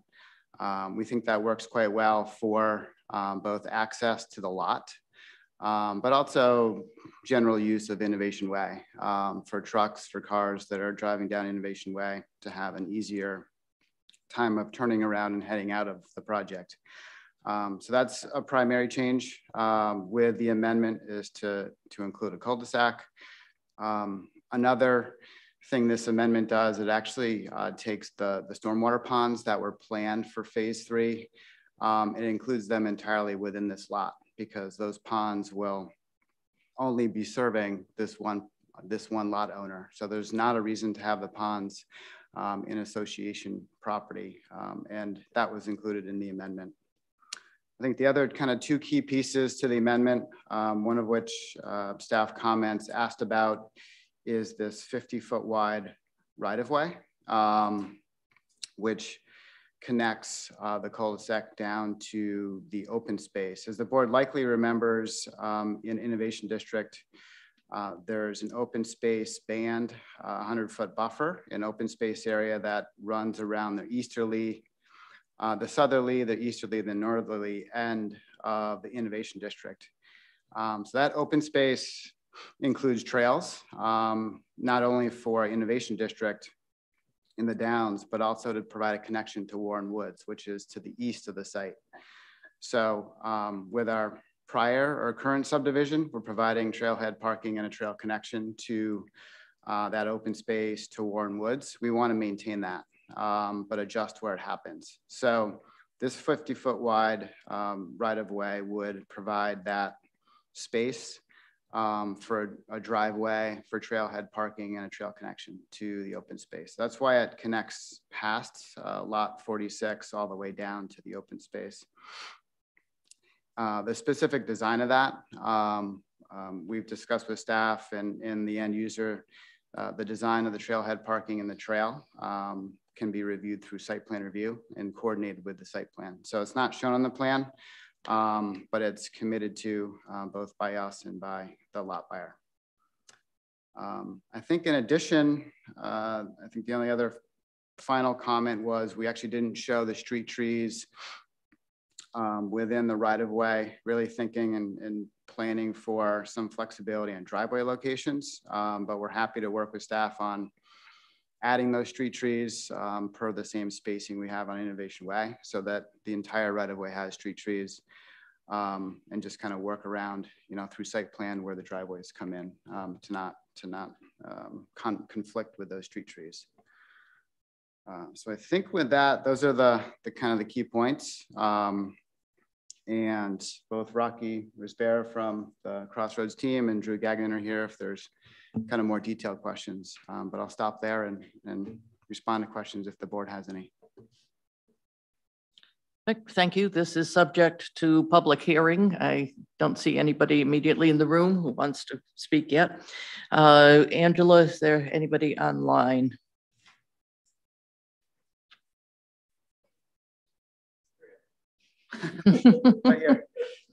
All right, thank you.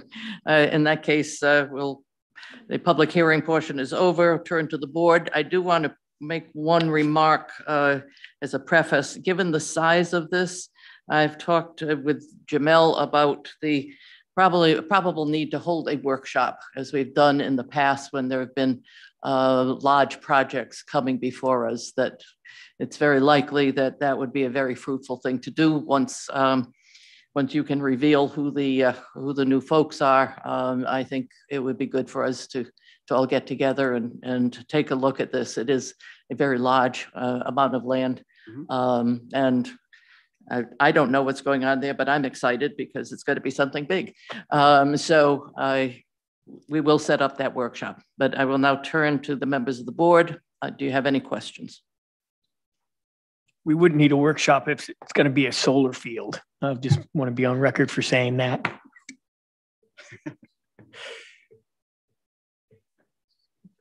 Yeah, the only question I have, and it's just purely, and I know you can't answer it, but I'm just going to throw it out there anyways.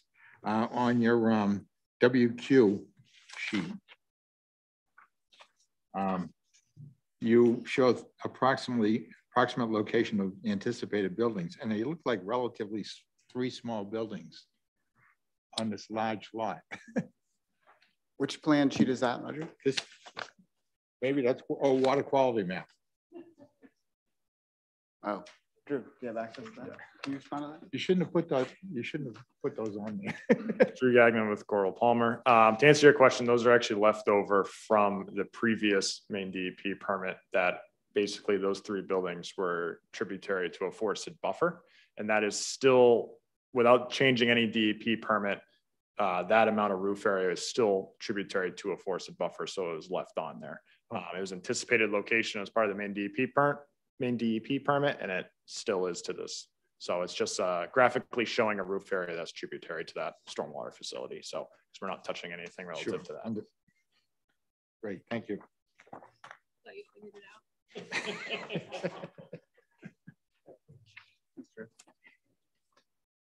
Jen? I'm sorry, I don't have anything serious to say. No, I don't have any other comments. Other than just to reiterate the comment from Woodard and Curran about sizing utilities, which I'm sure you'd be looking at anyway. But I thought that was a good nod particularly for a large lot consolidation. Aside from that, I'm all set. I have one question. Do you anticipate the entrance to that site will be off of the circle, the cul-de-sac, or off of Innovation Road in the area next to lot 26? How do you anticipate an entrance to that lot? We're anticipating it to be off of the cul-de-sac in some location. Yeah, not prior to the cul-de-sac. That's what you're referring to. Okay, so around the circle, someplace. All right. Yeah, I mean, we haven't, the end user hasn't gotten to detailed design, so I don't want to speak for them quite yet, but that's what we're anticipating. All right, thank you. There are no further comments. I have a draft motion. I move to approve the project titled 7th Amendment Amended Overall Subdivision Plan proposed by Crossroads Holdings, LLC, as depicted on the plan set prepared by Goral Palmer, dated 6/28/21, with the following findings and conditions. Findings: the proposed 7th amended subdivision plan includes the combination of lots 10, 15 to 25, and 36 to 45 into one lot consisting of approximately 24.6 acres. The proposal also includes a new cul-de-sac turnaround at the end of Innovation Way. The subdivision is located within the Crossroads Plan Development, CPD, zoning district, and is further identified in the town of Scarborough tax maps as map U53, lot 4. Conditions: prior to the signing and release of the final subdivision plan, the applicant shall update the plan set to include A, additional information related to the potential need or use of the 50-foot wide private right-of-way associated with these lots. B, an updated landscape plan for the modified portion of Innovation Way. This shall be reviewed and approved by the planning department. 2, all other relevant existing conditions from the July 22nd, 2019 Planning Board subdivision approval will remain in effect. Is there a second? Any comments or amendments from the board? Can I ask for clarification maybe on Yes. 1A when we were talking about, because I don't know if it was clear and I think we were looking for a little direction from the board. The use of the 50-foot right away, I think it was the intent of that was looking at lots 35 and 46 and how they may or may not use that 50-foot right of way. And so we were looking for information, but I want to make sure the board is fine with the information that's provided because I don't know what that will be. And I think the intent was, is it for future access through the 50-foot right away for those lots? Is it just utility access through those lots? Because there might be a lot going on. There could be an access point from lot 25. There could be utilities. There's obviously trail parking, which is noted already. Right.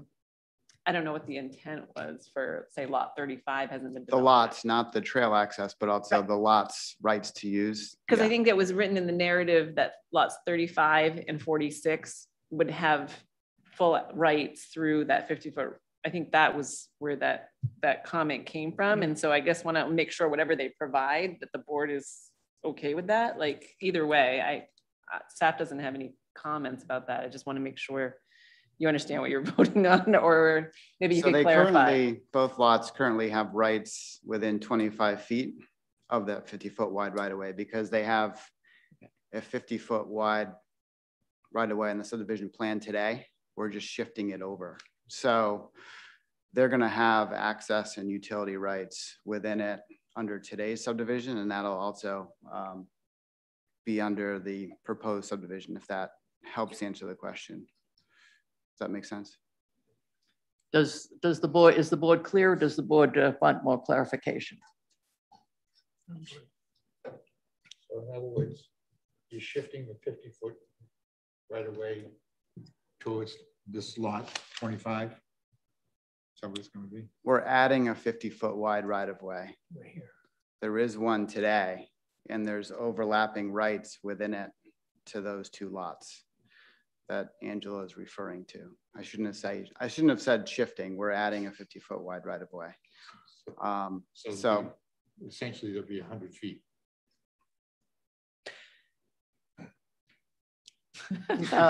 Now I need clarification. Yeah, I don't see the 100 feet. What's in place today, Dan, correct me if I'm wrong, is similar to some of the other shared access points. Like, for example, I'm looking at your sheet S1, where you're showing the shared sort of the split access ways that we looked at for between like lots 28 and 29 and 26 and 27, is that right? Where we looked at, so that's where each property had access to the 25 feet. Correct. Versus the other one. Yep. So was that, so I think what you're saying is that was the case here, but now because of the lot consolidation, it's going to sort of a more traditional straight 50-foot right of way. Is that right? That is right.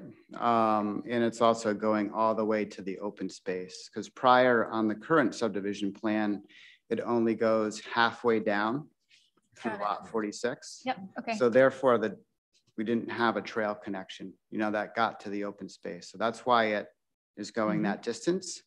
And the intent is to provide that trail access, but also maintain those access and utility rights for those two lots within it. So I think you just answered my question. You're saying there is potential that like lot 46 or 35 could come out into that 50-foot easement. I mean, 50-foot right of way that you're creating now, but they would go through a site plan process for this board to approve whether or not the access is happening. Yeah. Okay. Does that? It's fine. I'm comfortable with it. I'm comfortable. So it seems like that might not even need it in the motion, but I just wanted to make sure that was clarified then. Thanks for helping me talk that through. If there are no further questions or comments, Doreen, you please call the roll. Rachel Hendrickson. Yes. Roger Beely. Yes. Jennifer Ladd. Yes. Rick Manking. Yes. That is unanimous. Thank you very much. Thank you. So when are we going to know?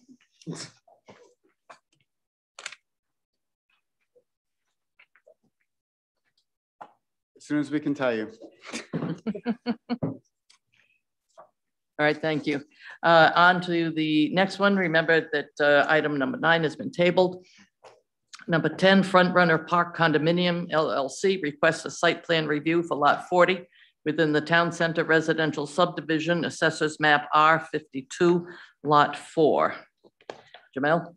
Thank you, Madam Chair. So this project's located within the Town Center Residential Subdivision on the proposed lot 40.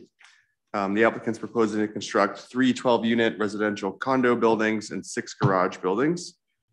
And as noted in the review memo, in accordance with state statute Title 30A, Section 4402, subsection 6, the board authorized the utilization of the site plan review standards as a governing standards for reviewing multifamily developments going forward. So this project will be reviewed utilizing the town's site plan review ordinance instead of the subdivision ordinance.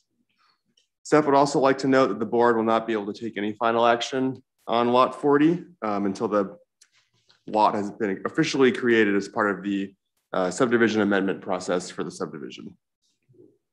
So staff has recommended that the applicant provide some buffering along the eastern property line between the proposed garages and the single family home lots to the east. Staff has also recommended some placemaking elements within the central green area between the proposed condo buildings and adjacent to the main entrances to the proposed buildings as well. Staff has also noted that the side and rear elevations of the garage buildings do not appear to have any windows or fenestration elements, and the commercial design standards require these elevations to be designed to complement the treatment on the primary facade. Has recommended additional windows or fenestration along the side and rear elevations to help soften the appearance. Staff would also like to note that the town's traffic consultant has expressed concerns related to the proposed location for the proposed driveway along Pacer Way. And during this review, his review of the 4th amended overall subdivision plan, so the applicant should update the board on any necessary revisions to the driveway location based on these concerns. And I believe that Angela would like to speak to some of the stormwater management proposals on the site. Thanks. Thanks.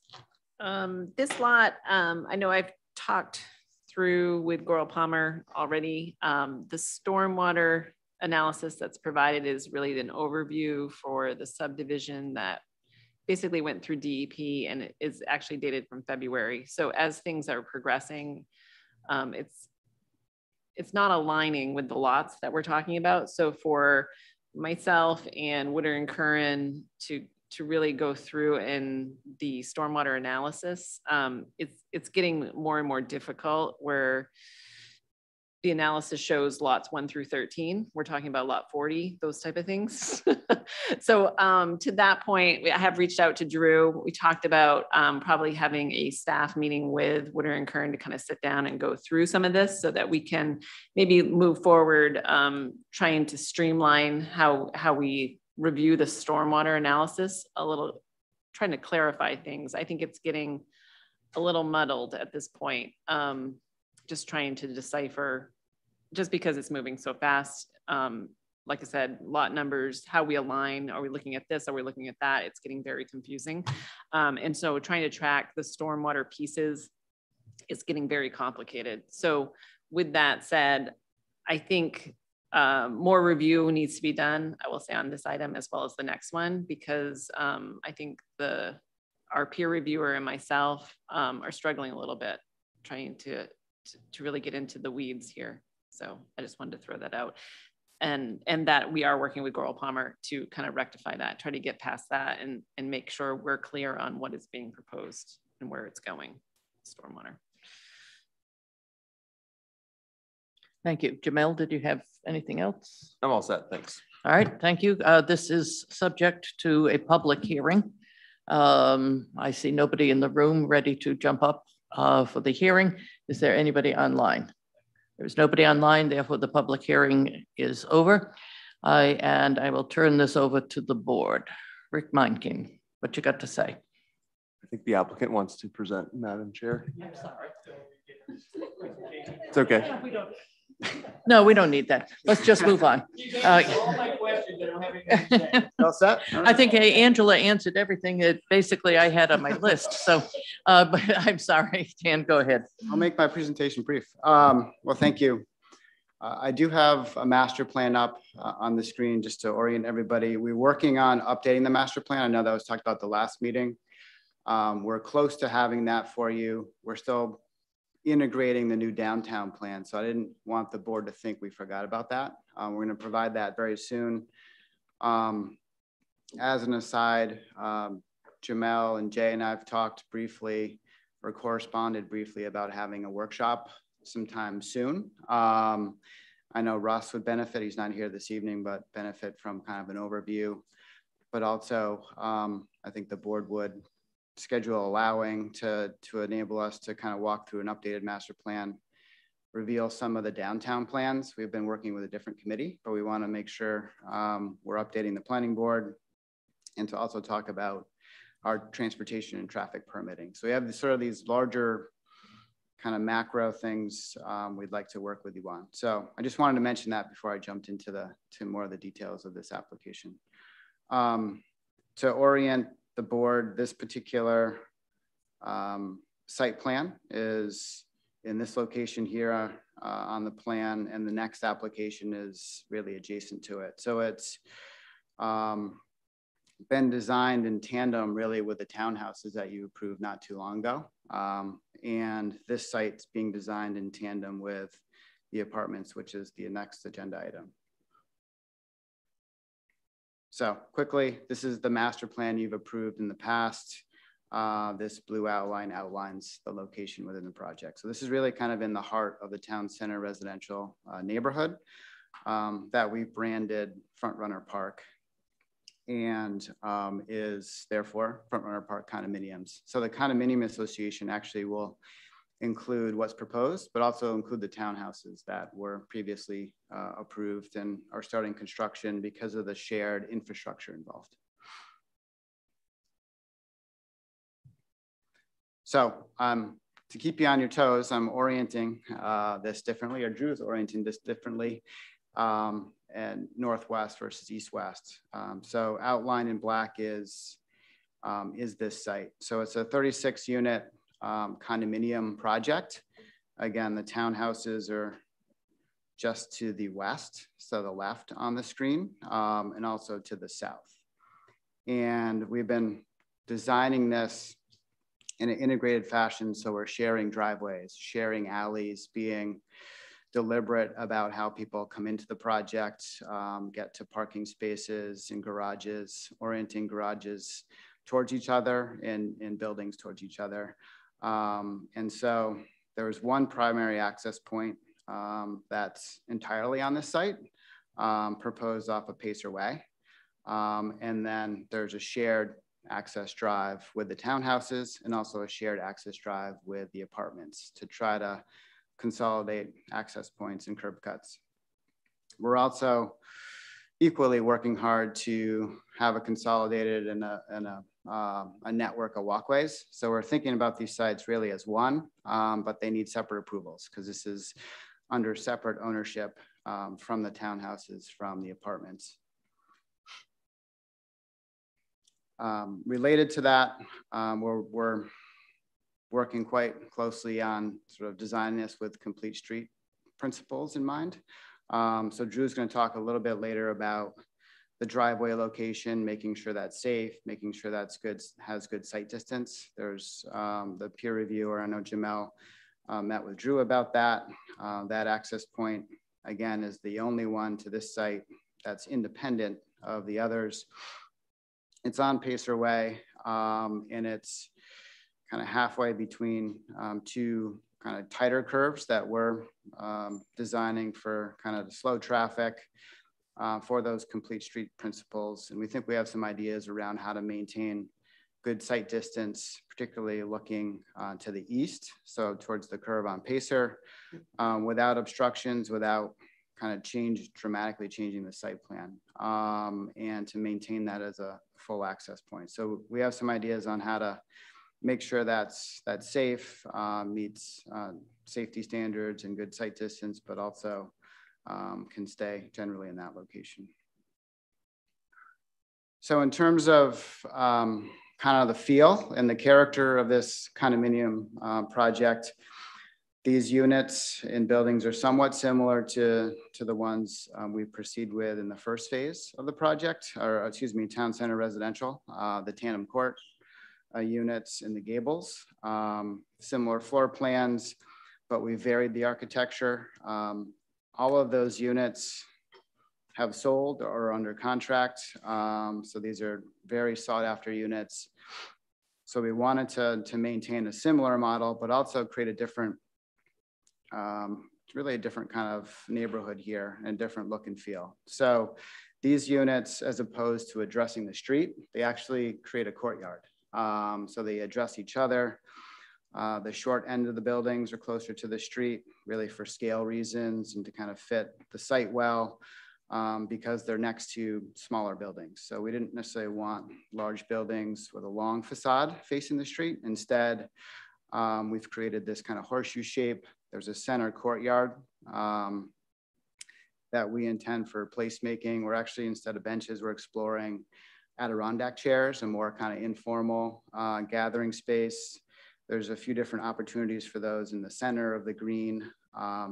And also this courtyard green that we've designed with these buildings ties directly into the townhouse green that's in front of the 6 townhouse units closest to the site. So they're the same condo complex. They're also gonna have the same kind of greenway from Pacer Way and the cottage units that are across Pacer Way to the south, all the way up into this 36 unit complex. So we've designed that quite intentionally to kind of create that sense of place in this cluster of buildings that face each other, and then have garages on the periphery, garages that correspond with the garages to the townhouses that are to the west, and then garages that actually we think provide a nice buffer to the single family homes that are on Pacer Way to the east. And we can kind of talk about landscaping and fenestration of those a little bit later. Our thinking is to actually add landscaping along the property line with the single family homes to break up the long walls of the garages versus windows.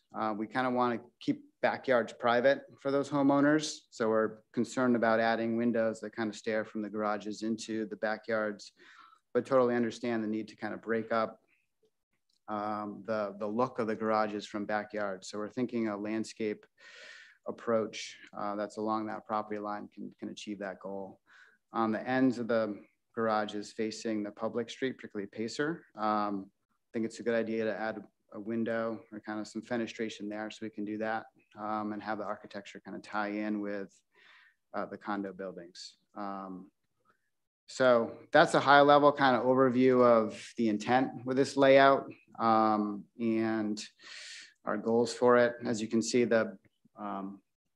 before I turn it over to Drew on some of the engineering details, we're going with kind of a New England design, certainly, with kind of the gable roof.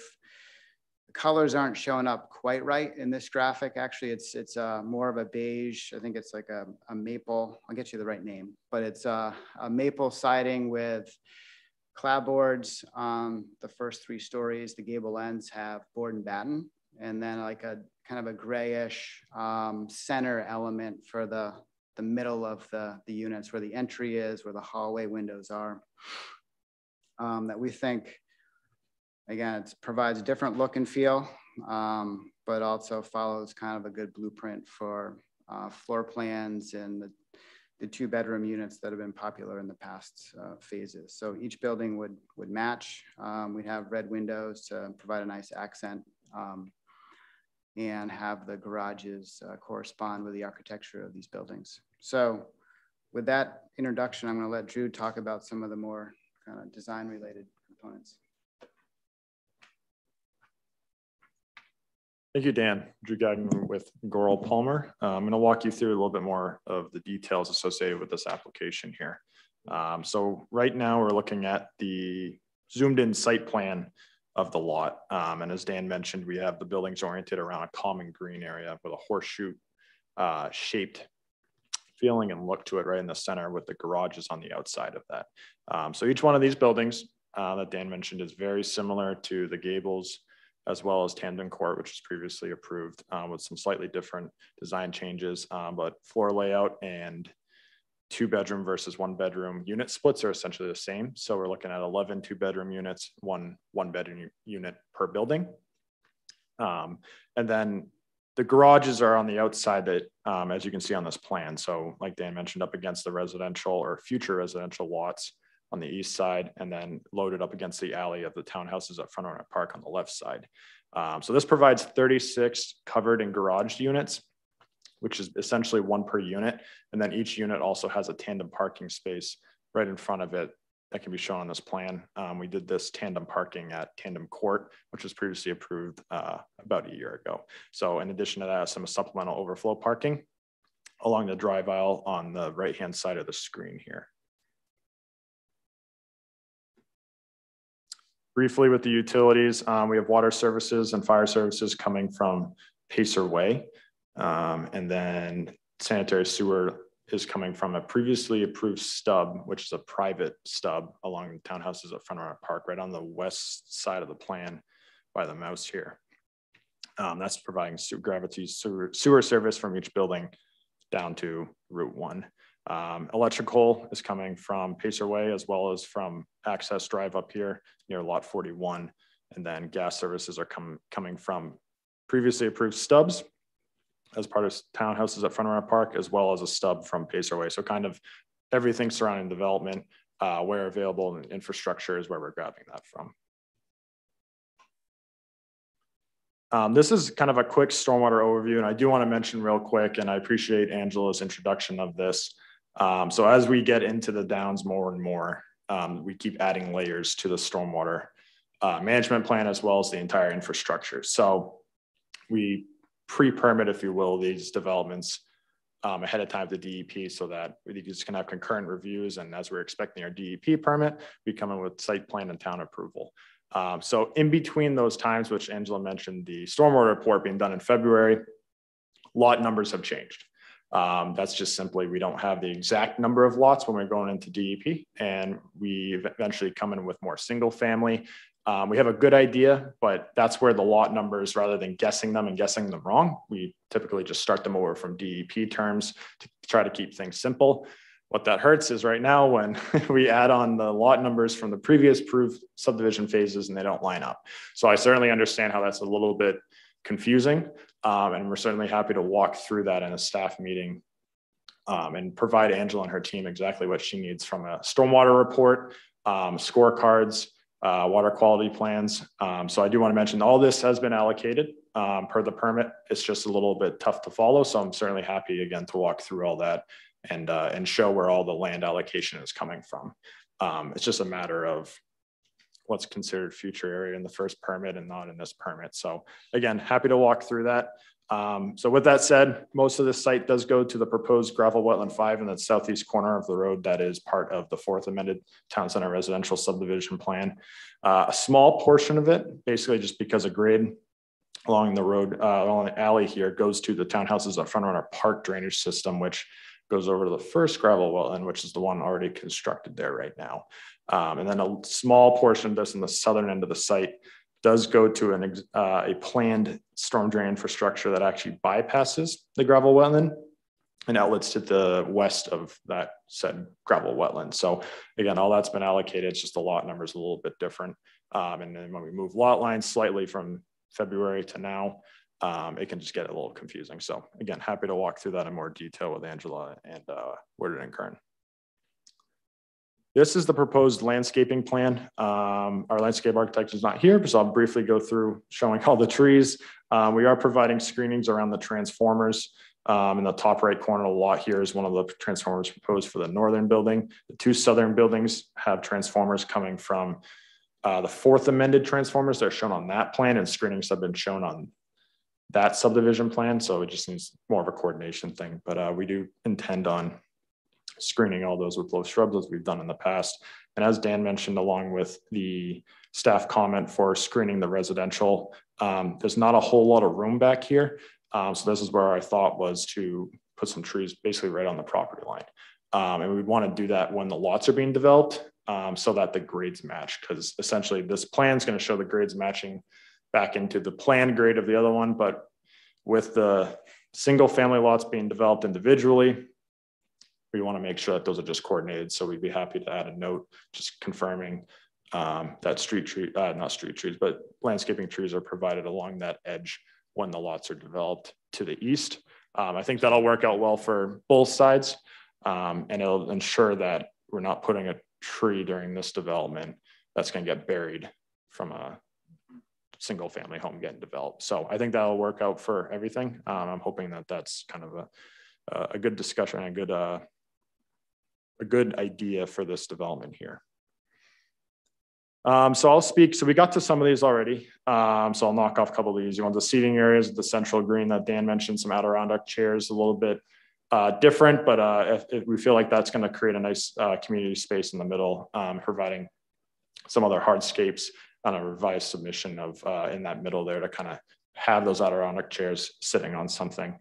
Dan mentioned the garage design and updates. So we're providing the trees along the right-hand side, right on the property line, and adding a window to the side of the garages that are facing the public right away.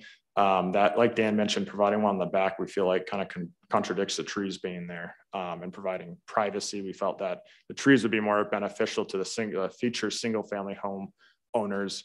But we're happy to provide the windows along the southern side of, let me move back up here so we're talking the same thing, on the southern side of the garage down here to meet the design standards.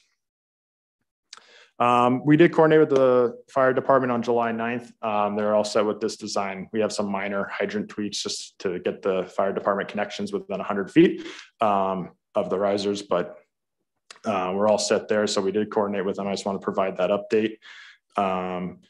As I mentioned before, main DP permit is anticipated in August. So we're basically waiting on that to this point to trigger the other third and fourth amended subdivisions that are coming forward. So we recognize those need to be approved first before this one. And we are working as close as we can with the DEP right now to try to get that DEP permit issued. So the driveway along Pacer Way.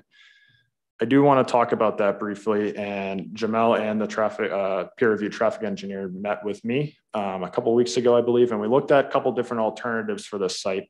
And we've reviewed and we've gone back, and we still feel that a full driveway along Pacer is what the development needs and what the development is best for the residents that are going to be living there.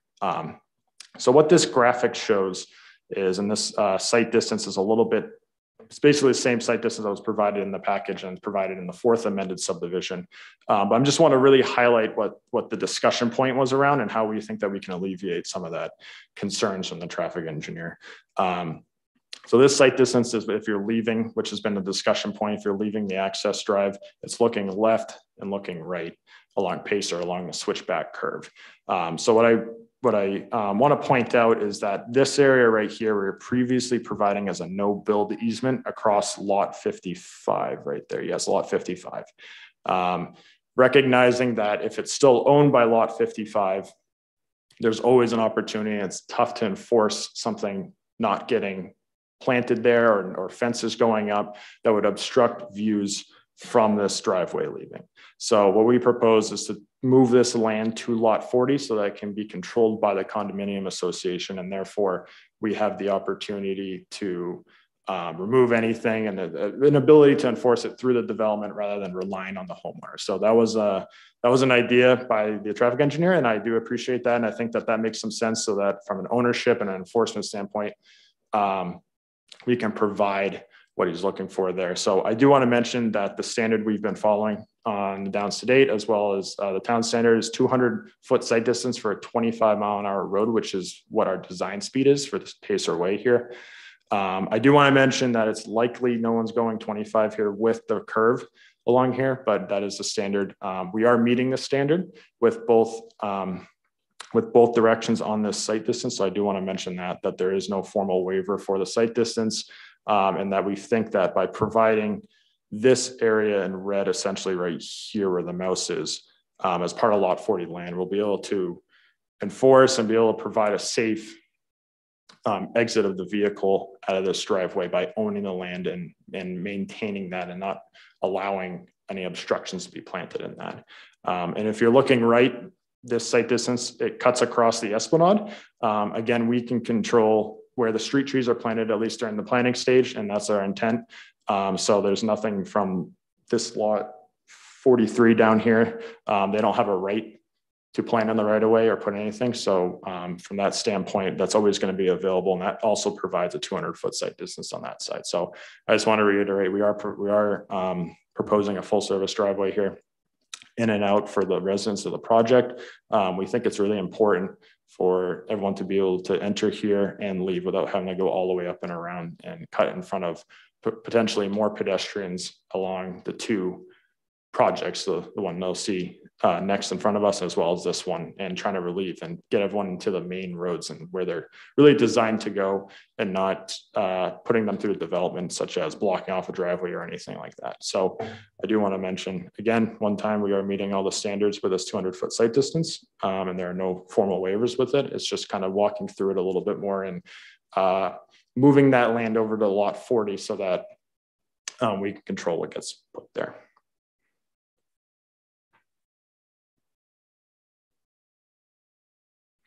And that's all I have. I'll turn it back to the board unless Dan has anything remaining to say. So I'll turn it back to the board, and thank you very much.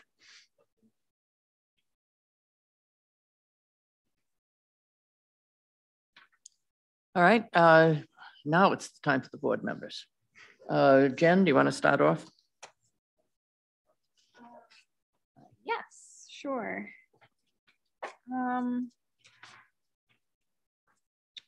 Oh, okay. First of all, as someone who just removed a whole bunch of trees from a place that I'm sure someone planted them on the property line, can you just clarify that you don't actually mean on the property line, but like within the buffer space of that lot?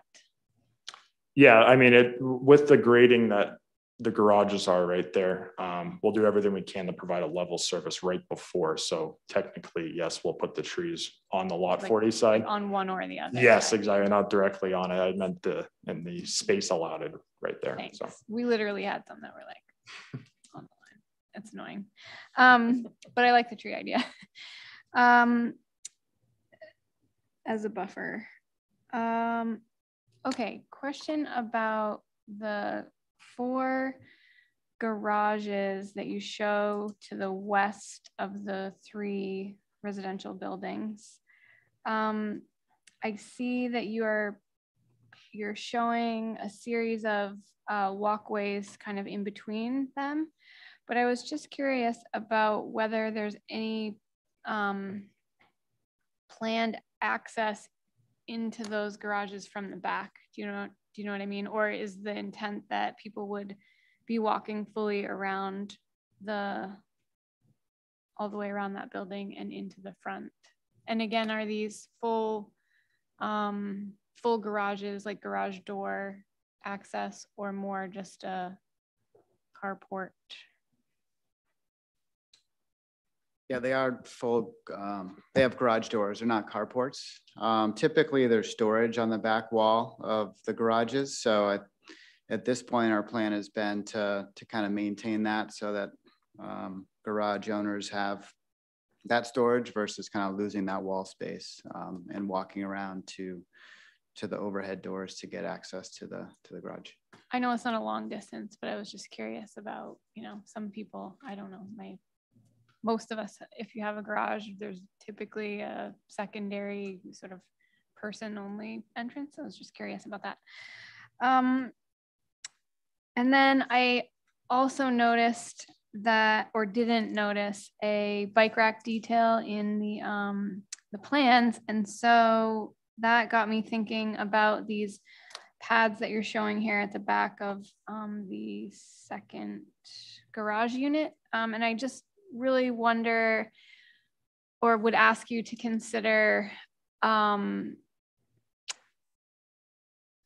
next level bike parking here, for lack of a better term, perhaps something covered, perhaps something more secure than just an open air, hoop rack style, given that it is so close to the residences here, and it would just allow people to, I don't know, so many of us have bikes, and if it's not sitting in your garage, but you had a secure place to put it outside that was easily accessible, not having to navigate it around your car if you had one, that type of thing, where it is directly adjacent to sort of an otherwise parking type building, it doesn't seem to me that it would be overly difficult, but I guess I would just ask if you could look into that.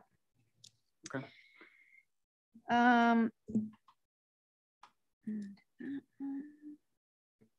A question about I'm curious why this one building is angled. The engineer in me is trying to figure it out. I wasn't going to say that. There's a couple of reasons we angled it. One is we wanted to provide a transition. If you can see this plan, so the townhouses are right here, and the townhouses are angled and kind of square with Pacer.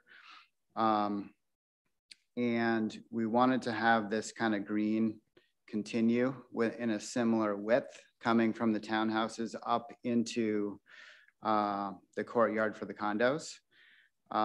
So we did it for that way, for that reason. We also, when looking at it originally, felt like having this building square to this one, you kind of looked at a lot, driving up Pacer, you looked up a lot of that end of the building versus the edge.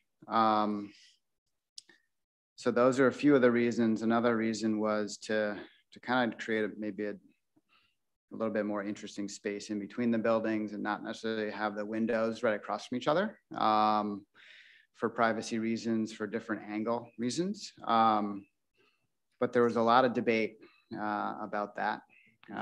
with any number of disciplines, not just engineers. So, and this is where we landed. We felt like it kind of gave the green a little bit more breathing room. It kind of opens to the street when you're driving up.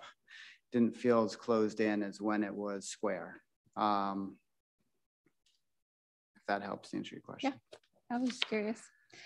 And then I guess lastly, the only other question I had, appreciate the conversation. I think it's a good idea to sort of secure that the land in question, preserving it for sight distance on the corner there. What's your thought, if you have any at this point, and you may not, about either enforcing that or reinforcing that? I'm assuming, you know, I suppose safe to assume that anyone purchasing, so the lot 55 would be a single family lot. Is that the idea? Yes. So presumably most people would purchase a lot and then understand what their lot lines are. But, you know, we all know over time, everyone ends up mowing their lawn, you know, as it goes out into the right of way, for example. And I know in other projects here, we've talked sometimes about putting boulders in one case at the back of a property to sort of reinforce protection of sensitive wetland areas or things like that. So I was just curious if you had any ideas about whether or not you would, and I guess I'm really thinking physically, any type of physical reinforcement there, or do you envision that space sort of just becoming effective lawn area for that residential lot?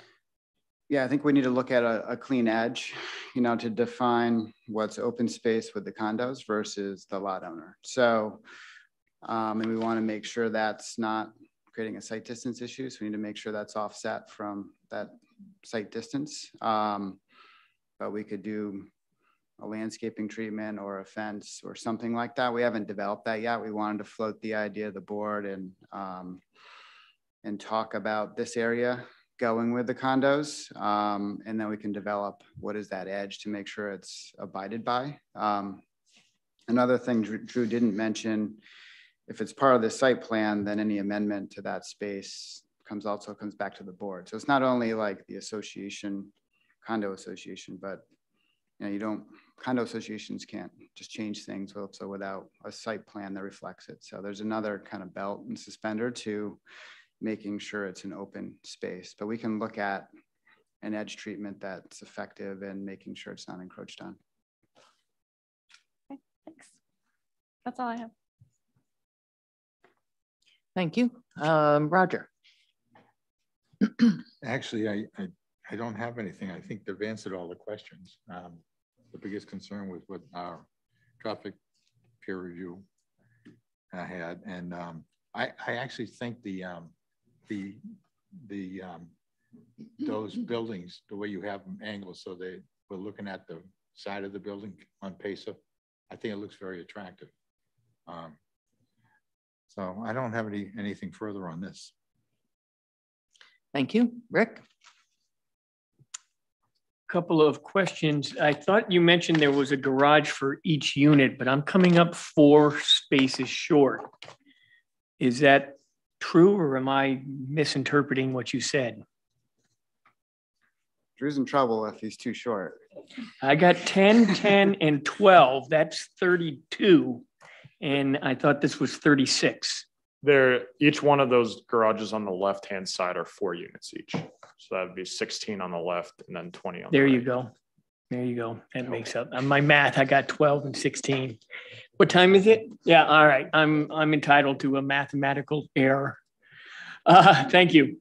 But I don't see anything on EV chargers, and I know people with condos are going to want EV chargers, and I know you're putting power in those garages because you're putting lights on them. So there's some potential there to think about. I love the floor plans. I like the openness of the kitchen and dining room, and all that makes putting heat pumps a very viable solution for your heating and cooling needs. I wouldn't think that you'd be putting these units up without any air conditioning at all. So consider that as well. On the dumpster, just curious, are you intending on having both solid and a recycle container in that, or what's your plans? Yeah, both recycling and solid. Nice, thank you. And generally speaking, I like the open spaces that you've created here with the sidewalks and the interconnectivity between the buildings and I had that same question that you had, Jennifer, about the garages getting to the buildings, but I suppose a good walk doesn't hurt anybody, right? I didn't see any prints or anything on any of the drawings where your snow load was going to go. Is that marked on one of the prints, or did I miss it? It should have been marked on the site plan. There should be some. I probably missed it, but clouded areas. I'll be looking for that in the next submission just to make sure that it makes sense. Rocky is telling me C102. C102. You're quick, Rocky. Okay. Excellent.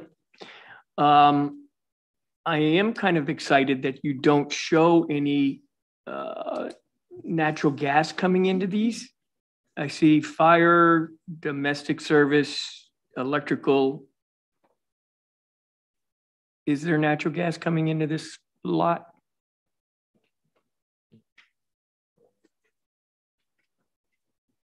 There is natural gas, I believe, for the hot water, but these do have heat pump units. Excellent, but you know, there's heat pump water heaters, air to water, that are really working great now. You're talking to a guy that burns oil. I know, and I'm talking to the silly guy then, because you're paying a lot of money for that oil, but we won't get into those talks tonight. I think you've got a nice little layout. I think the one part that staff needs a little more information on is how it's going to relate with lot 41 on that, out of the parking lot and through lot 41. So I would make sure that in both cases, the notes are on both sets of plans.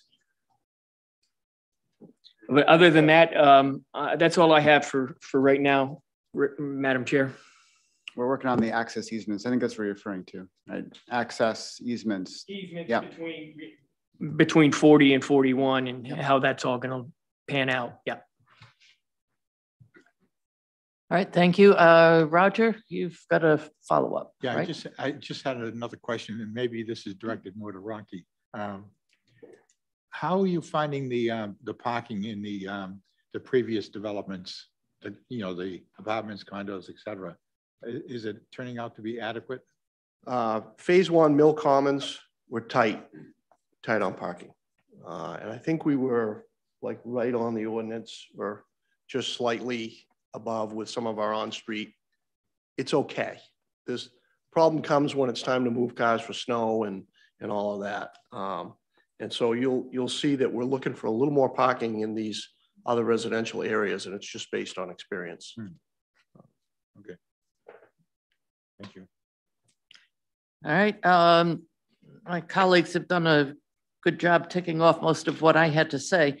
I do want to reinforce the appearance of the garage and the concern that, for instance, if I bought a house bought lot 57 for a house, I wouldn't be thrilled with a blank wall.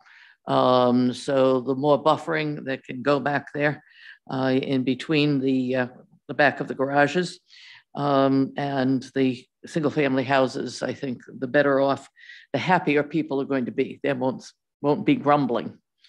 I assume, and correct me on this, is the address of these apartments going to be something Pacer Way?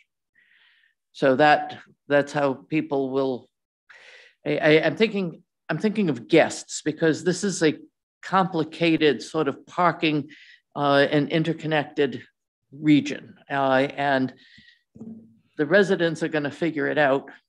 The guests are going to end up in back of the townhouses when they really should be going off of Pacer Way. And, so I would caution you to make sure that you have really good wayfaring findings that people can get from one place to the other, because you have a lot going on here, and it is not going to be easy for a stranger or a delivery person or whatever to figure out whether they at this development or this development or this development. So, yeah, Dan? Agreed.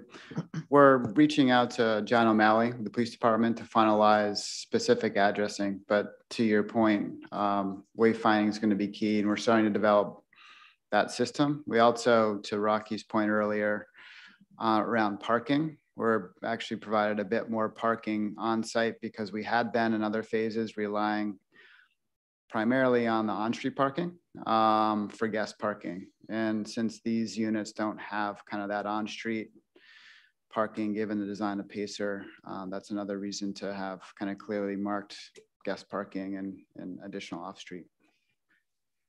All right, thank you. I like the, I really do like the interconnectedness. I mean, to me, this is more of what a neighborhood or a community is. I like what you've done, extending the open space so that it's seen through Pacer Way. I think putting a gathering place in the middle of the apartments, I gather that's where you're going to be putting something that's needed and it's appreciated. I have no problem with the orientation of that one building. I was intrigued by the thought process that went through to your getting it slanted. And it will focus people's eyes pretty much directly through to that crossing place in the center of the development. So think about what sort of a view that's going to be as people take a really long look into the center of the development. I think that's a very attractive feature. And I will look forward to seeing if you're going to be adding anything or how you might consider beefing that up. I think you have certainly good landscaping, but that view, that long view that you've created becomes visually intriguing for people as they're going by. The architecture is fine. One of the things I like about buildings is that they all have a storage closet. And as somebody who spent too long in apartments, that sort of facility, that sort of ability to have a place to store extra stuff is wonderful. So I'm very confident that this is going to sell out pretty fast. A window at the end of the garage, I think we need that, but you've already indicated a willingness to do that. And I think that may be, yeah, let me ask you, why did you settle on the red trim on the building?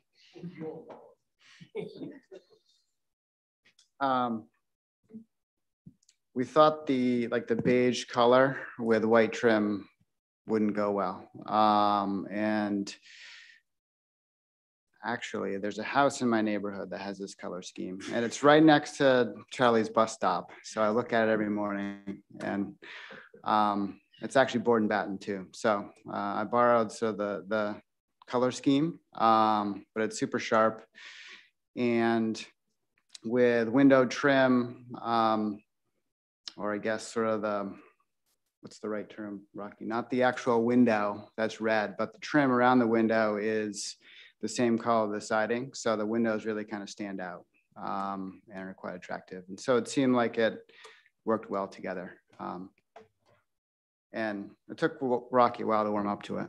Tell the truth, Dan. And Brother Bill said no twice and then finally relented and said, you know, that really does look cool. I think we should try that. So it's the frame and the muntins would be that red color. And it looks nice in the rendering. So we're kind of sold on it. Yeah, I actually have seen very old houses with that sort of a pop, that sort of a trim. So I think it fits the New England vernacular, strangely enough. And I've heard worse reasons for settling on a color scheme than I've seen. The house next to me has it, and it works. So very good. I think you're well on your way. We of course have got to pass the subdivision amendments, but I have every confidence that that's going to happen. Do you have any additional questions of us for this? We don't. Thank you. I just have one more quick question. Okay. I apologize. Can either of you speak to the negative trip, the negative Saturday trips, the 100 and minus 113? I looked at the traffic scorecard, which looks, which is ever so helpful always. And that tallies up a number of other pieces to the overall project that are pending approval. So I was just curious how you arrived at that, and then what the plan is. I'm assuming that's indicative of Saturday trips being 113 over what you've been permitted for. Am I understanding that right? Yeah, so the scorecard is based on an interim study that we did, and we worked with the board and staff and the town's traffic consultants on a town approval of trips and also town mitigation being impact fees while we awaited the now infamous TMP, which is very close to being issued. I think the concept plans are being finalized. So we expect to have our traffic movement permit modification by the end of this month,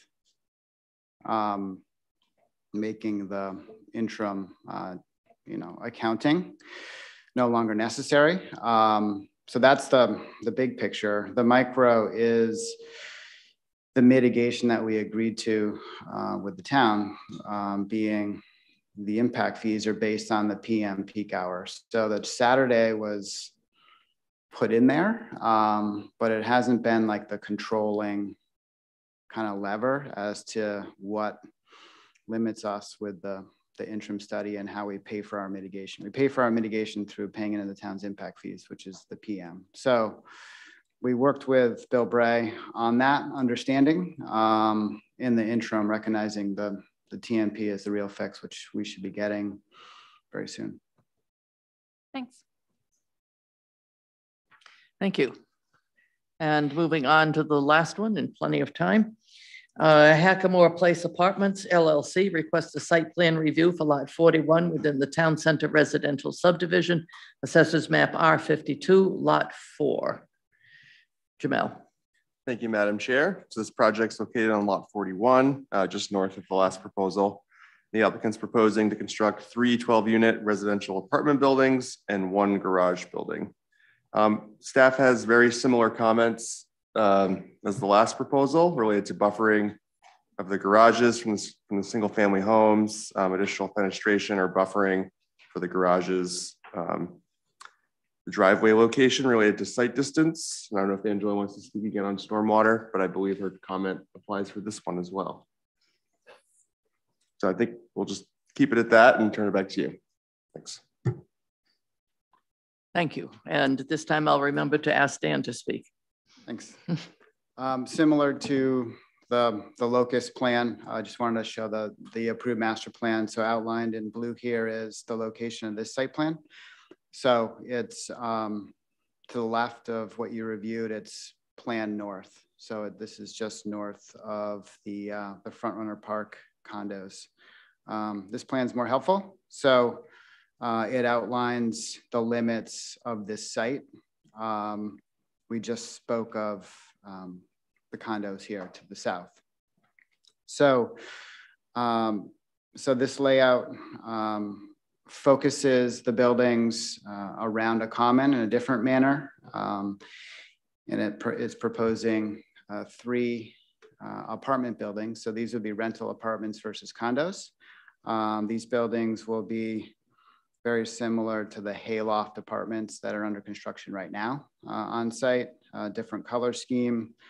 Two of the buildings will be, interior wise, will be the same as the hayloft. One is a modification where it provides for more 2-bedroom units. It's a slightly longer building than the other two. That one is the one that runs north-south on the plan, the other two east-west. So it has shared access with the townhouses, with the condos that we just talked about from Front Runner Way. That access point was approved by the board for the townhouses, but it also will access the apartments. And then it has its own kind of full service access onto Hackamore Avenue to the east of where the buildings are.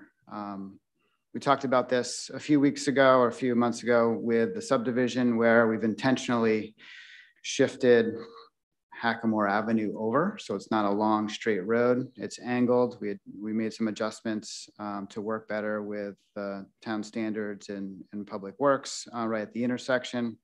But we're able to kind of come up with a good sweep there, really, so that this site, as you're looking down Hackamore, is what you look at. You look at green space in the building versus more road, and also provide some on-street parking there. And we think a nice kind of green area out in front of the apartments for use by the residents of the project.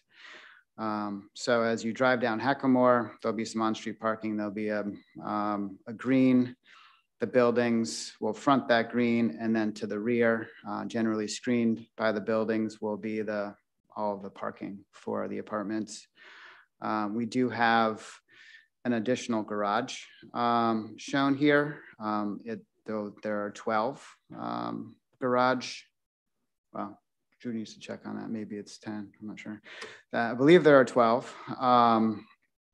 And those would be available to 12 of the residents. So not every renter can have a garage space, but we thought that'd be a nice amenity.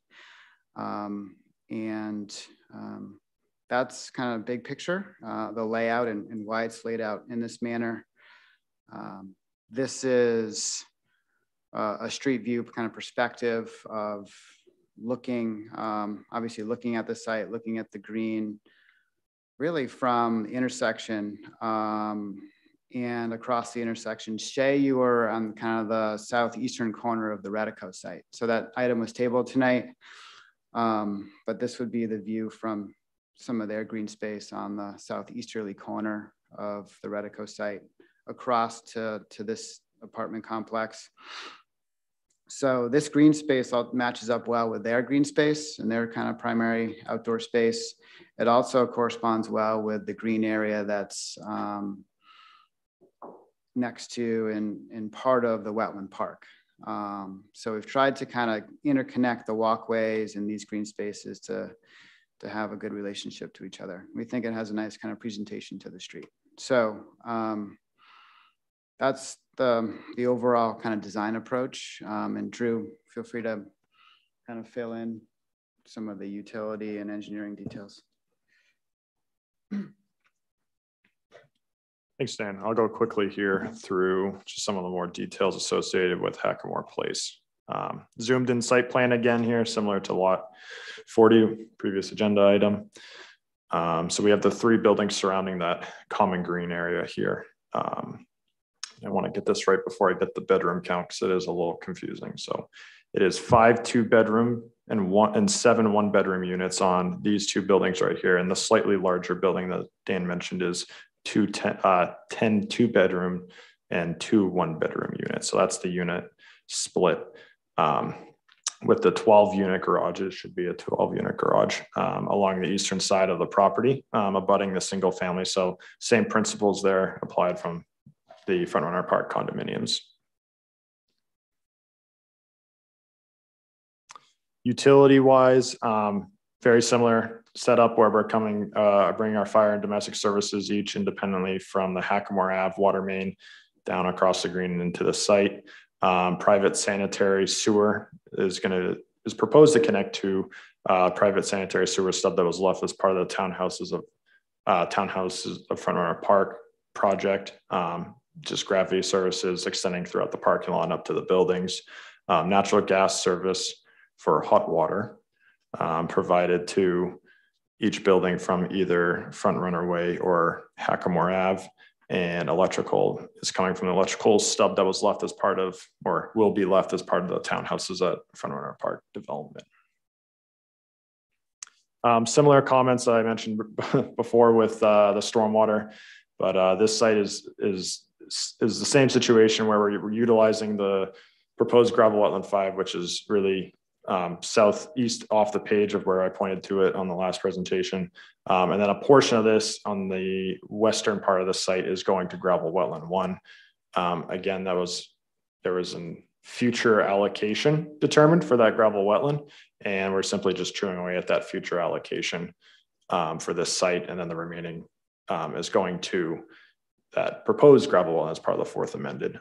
We are providing drip edge treatments along the back of the garages and on 1.5 of the buildings just to supplement it.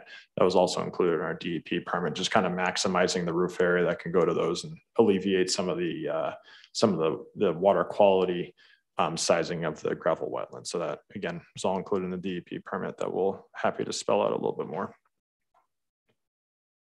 Landscaping plan here with trees surrounding the walkways throughout the development and screenings around the transformer.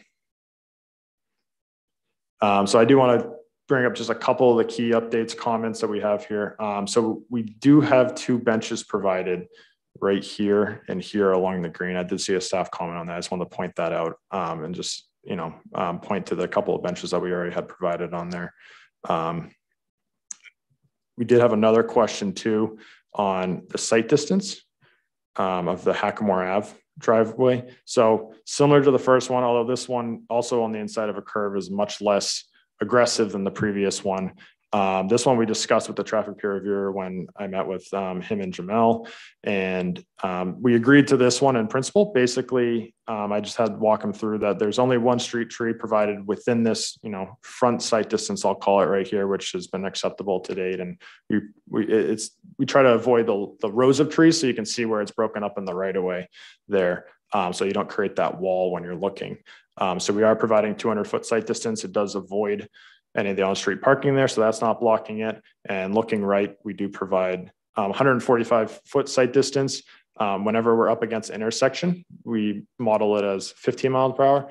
And we've been, on previous phases of the project, we've been going to 115 miles per hour on that side. So this one, again, is meeting all the standards and not asking for any waivers. And we feel like this is a good location for it. And, we're looking at, is there anything else we can do in this esplanade to prohibit any obstructions going there? Now it is a right of way, so it's tough to do, but we did talk about with the peer reviewer, anything additional, either low plantings or something that can chew up the right of way esplanade to help aid in making sure nothing is obstructing that. So we're reviewing that, but we feel good about this design. And again, no waivers provided. No waivers are requested through this site distance.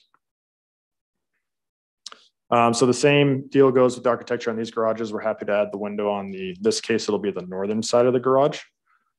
So right over here to face the right of way to get that, provide that same type of look and feel that the buildings are providing. And then same thing with the trees along the eastern side, providing that buffer to the residential development.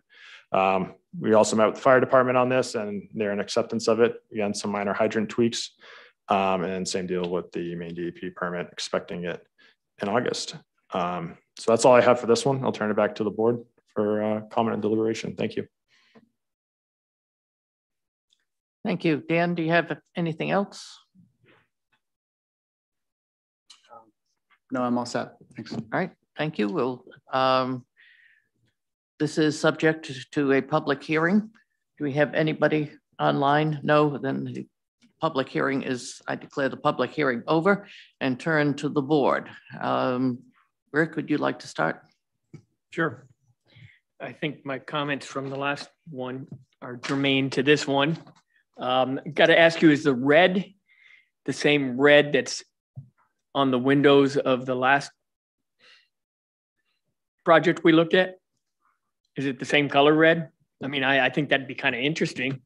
I think it's close. I'm not sure if it's exactly the same. The red, I do believe, is I'm in the site all the time, so I don't expect you to know this house, but there's a red house at the corner of the Pocket neighborhood that's right on the street. So that's the red, I believe, that this would match, but I'll check on the windows. Well, I just wondered if you threw red there because you're blending it in with the red windows of the other lot. No, I think this is coming along fine. I think staff has indicated some additional information needed, and I think it's all within the realm of your expertise.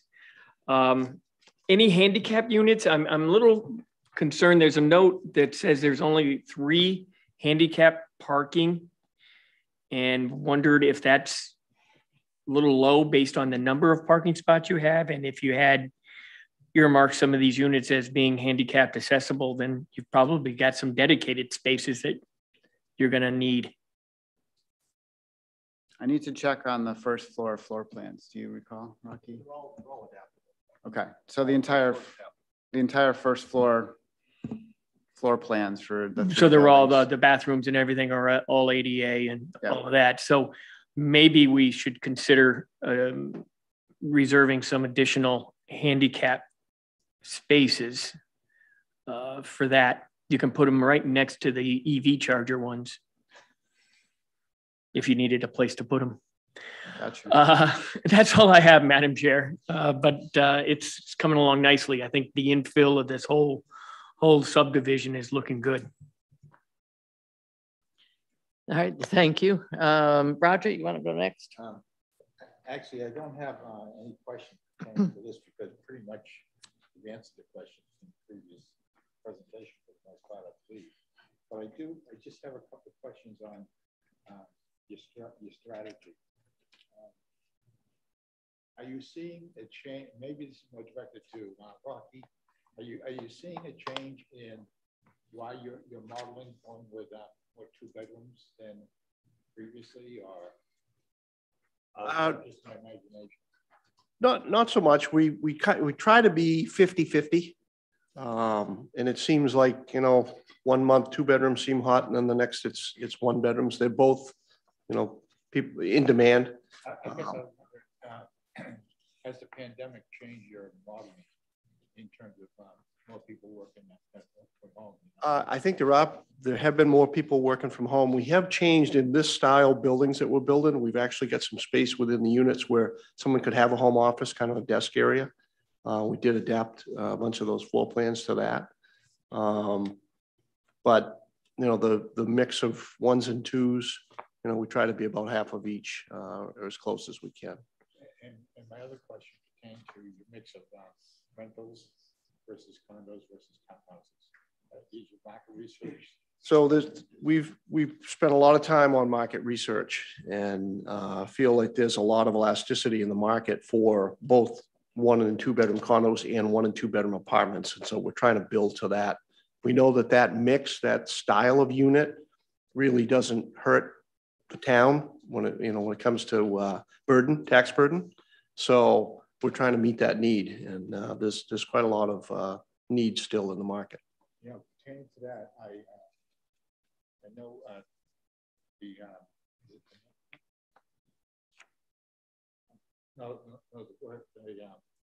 the workshop we have on the other project on this Wednesday night. They mentioned how many kids, school-age children. You might want to plug that into one of the presentations in the future. Oh, we have.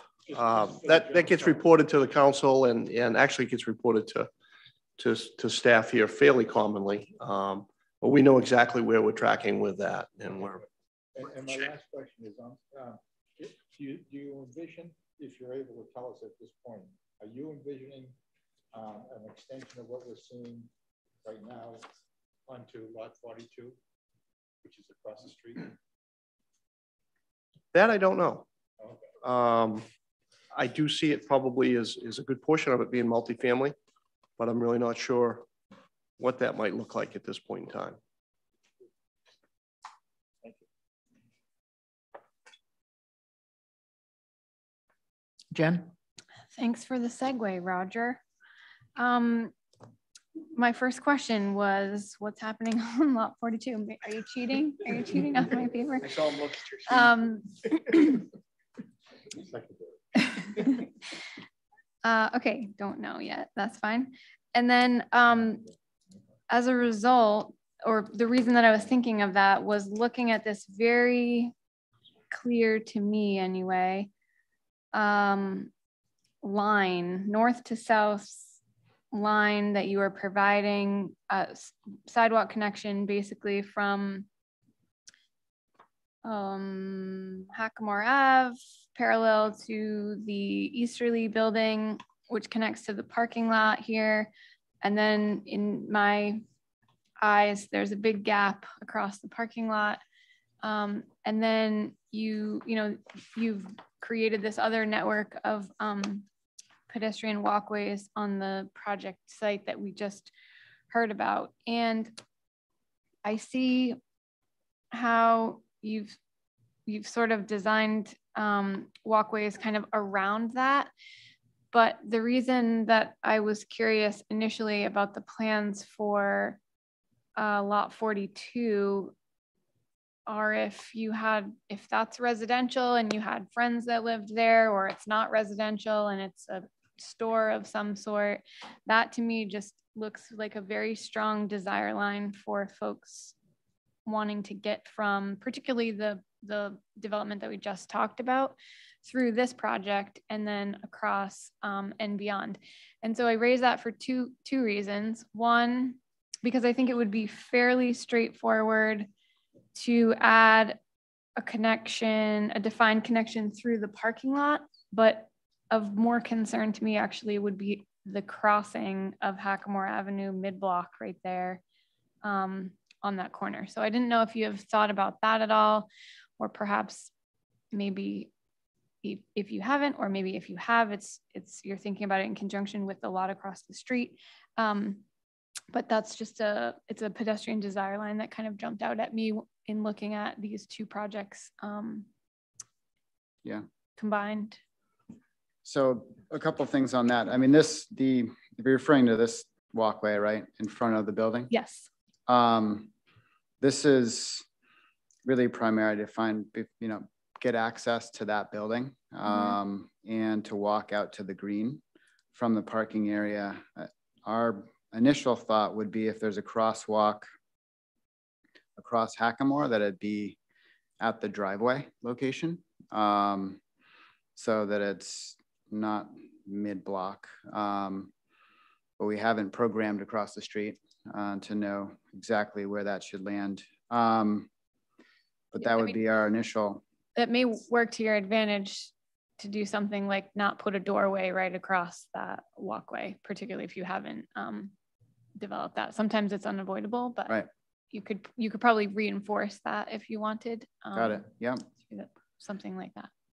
Over here, we've actually, and we didn't talk a lot about it on the last site plan, but we've actually provided a landscaped edge here, if you can see my hand, which provides for snow storage or doesn't interfere with that snow storage, but it's just south of that property line so that there's a clear delineation, particularly for parking. We didn't want this parking lot to kind of be in question, whose parking is it? So we've intentionally created a landscaped edge here so that parking clearly goes with the apartments and not invite kind of inappropriate, maybe guest parking at the apartments when it shouldn't be there, going to the condos. So we've tried not to provide a super strong pedestrian connection through that parking lot to the condos for that reason, and instead kind of have these sidewalk connections in the condos that kind of loop over to get over to Front Runner, to get over to the garages. So we've tried to have connections, between the sites, but not connections that end up kind of working against us in terms of where people park by mistake or what have you. Is that where you were headed with? Are we talking about the same concerns? Yes, okay. Definitely. And I did not see I didn't see the landscape vision for that, buffering the two projects. So thanks for pointing that out. It's not going to be like too dominant, but it's going to be such that you feel like this parking lot goes with the apartments? And I'm just quickly revisiting the parking summary for this lot. Even though I'm sure it follows the same, you know, things that we were just talking about, which is you have learned that perhaps a little bit more parking is beneficial in these types of developments. And I guess I would just question, is it, or how important is it who's parking where? And that you could, you know, literally build a path instead of a fence, or, you know, a connection instead of a barrier, I guess. If that's, you may have other reasons for doing that, but particularly if it's not going to be substantial landscaping, like trees or something very tall, you would still be able to see through there, especially if you lived in the building to the south. And I don't know, I bring it up in a good way, because I think that it's actually what you've teed up here is, for whatever reason, it's sort of unusual, and to create such a strong desire line through the middle of a site. Like most often all of our developments are sort of pushing people towards the road or pushing people towards the, you know, their parking area or whatever it is. But because of your attention to detail with the open spaces and green areas around these buildings and the walkways that connect them, I'm hopeful that this is a popular place for people to go. And the parking lot just jumped out at me as a gap. So that's just why I wanted to bring it up. That said, I just said it, but I'll say it again. I love the lawn idea here. You know, so many of us have paid our apartment dues at some point or another, or some of us are, you know, renters for life. And I just think that so often doing that means that you have to give up having a front lawn. And that's definitely not the case here. And so I hope that that space is, you know, there's soccer and picnic blankets and, you know, families that are gathering out there or friends that are visiting. I just think it's a really great use of space. I was curious about what you were going to do here, given the conversations that we'd had about the road alignment. And I wasn't guessing green space.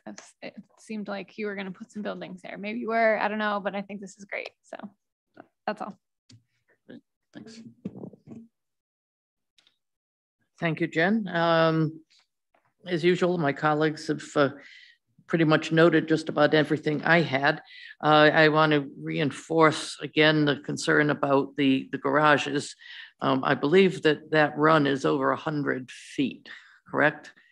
And usually in 100-foot run of a building, there is supposed to be some sort of features, some sort of distinction, whether you put some board and batting in different places, you know, something that actually breaks it up beyond just the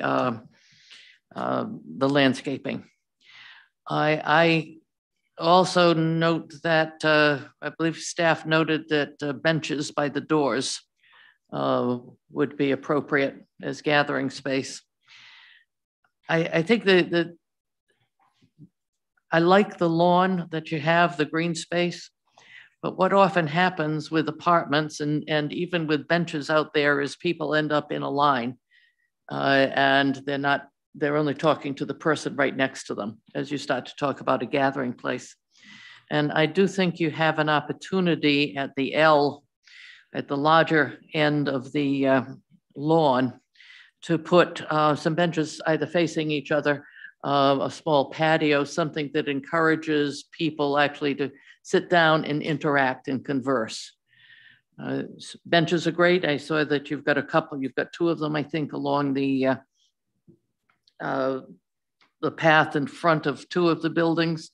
But again, that kind of sets up an isolating situation. So you have the opportunity for a small real gathering place at that square, at that corner. I like what you've described as your way of gently reminding people what parking area goes with what complex. I can't see anything else that you could do there. You could consider a couple of boulders just kind of to add a feature to it, as long as it doesn't interfere with the snow storage. A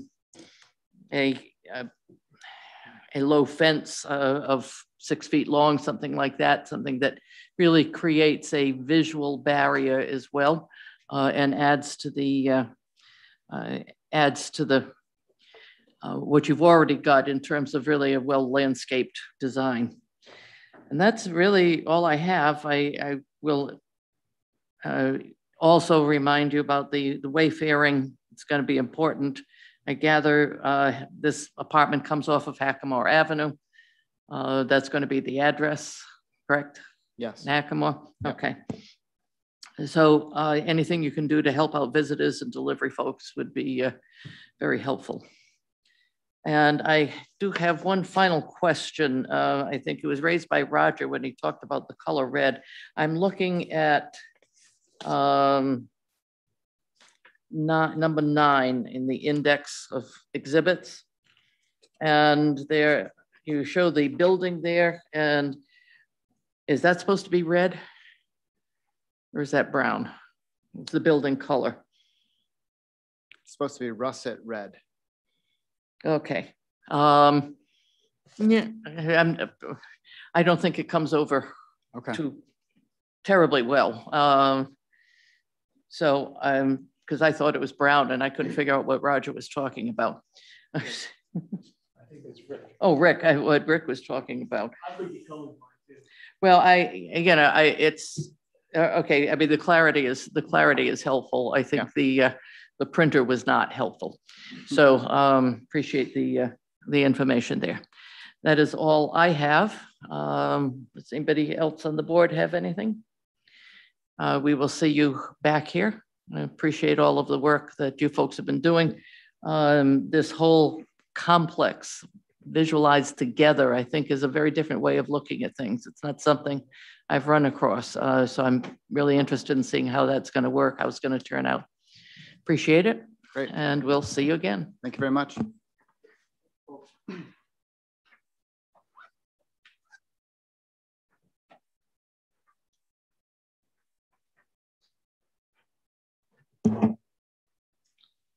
All right, and now on to staff report. Do you have anything?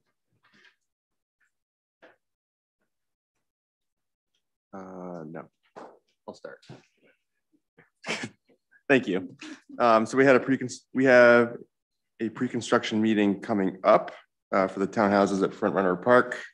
The comp plan was adopted on June 30th, so that's great. And just a reminder of the joint Town Council Planning Board workshop Wednesday at 5 to discuss a proposed amendment to the Beaconette Gateway project. And staff has been coordinating with the Downs team for a general overview traffic update workshop, as Dan mentioned earlier. I think Angela may have some as well.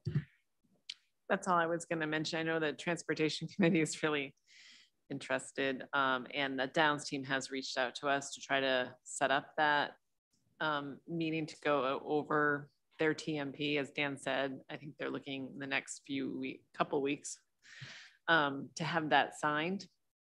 And I think everyone's very interested to get kind of an overview at least, or maybe even the details associated with all the offsite improvements that are going to be happening around town, as well as our traffic impact fees probably being utilized towards also projects at the same time. So it's going to be, and then the state funds that will be also incorporated in the town. So between the 3 entities, there's going to be a lot of transportation projects coming really soon. I would say next 3 years is the big push. So I know Jay had mentioned they had asked about September, but I know we also looked at maybe we could align some schedules to look at maybe the latter half of August, because I know there's a lot of interest in this. So I'd be interested to hear, you know, where you guys land on that. So. Thank you. Administrative amendment report. None at this time. Thank you. Correspondence.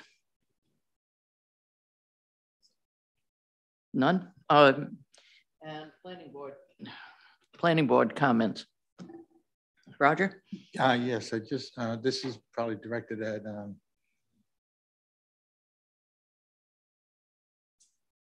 yes. Angela. How are we doing with Eastern Village and Dunston, but more so with Eastern Village in terms of rectifying all the issues that the people had over there previously? The last thing the board saw was North Village that got approved, right? And the board approved certain specific list of things that needed to be addressed before the building permit. Those were addressed. As with any development that is stretched out over a long period of time, you continue to find things. So we were continued to add to punch list. I mean, they are progressing on North Village because they did meet, you know, the letter of the condition. So they are progressing, but there is still some cleanup work to do. My next push, and I've been working with our inspectors as well as keeping the developer aware, we're formulating punch lists. So I'm hopeful to get through a street acceptance process for some of the older phases. So that's where the detailed list is coming from, because there's sidewalks that were constructed, you know, 8-10 years ago that now I have to look at and say, we're going to accept these. So there's still some cleanup work to do, but I think they've made a lot of progress. We'll say that. Okay. I didn't know, did you have questions about Dunston? I didn't. Yeah. Make sure everything's been taken care of down there if there were any issues. But I did notice going down Route 1 recently, you know, where the condos are? I think they're condos, right? On Route 1? Oh, you mean at Dunston? Yeah.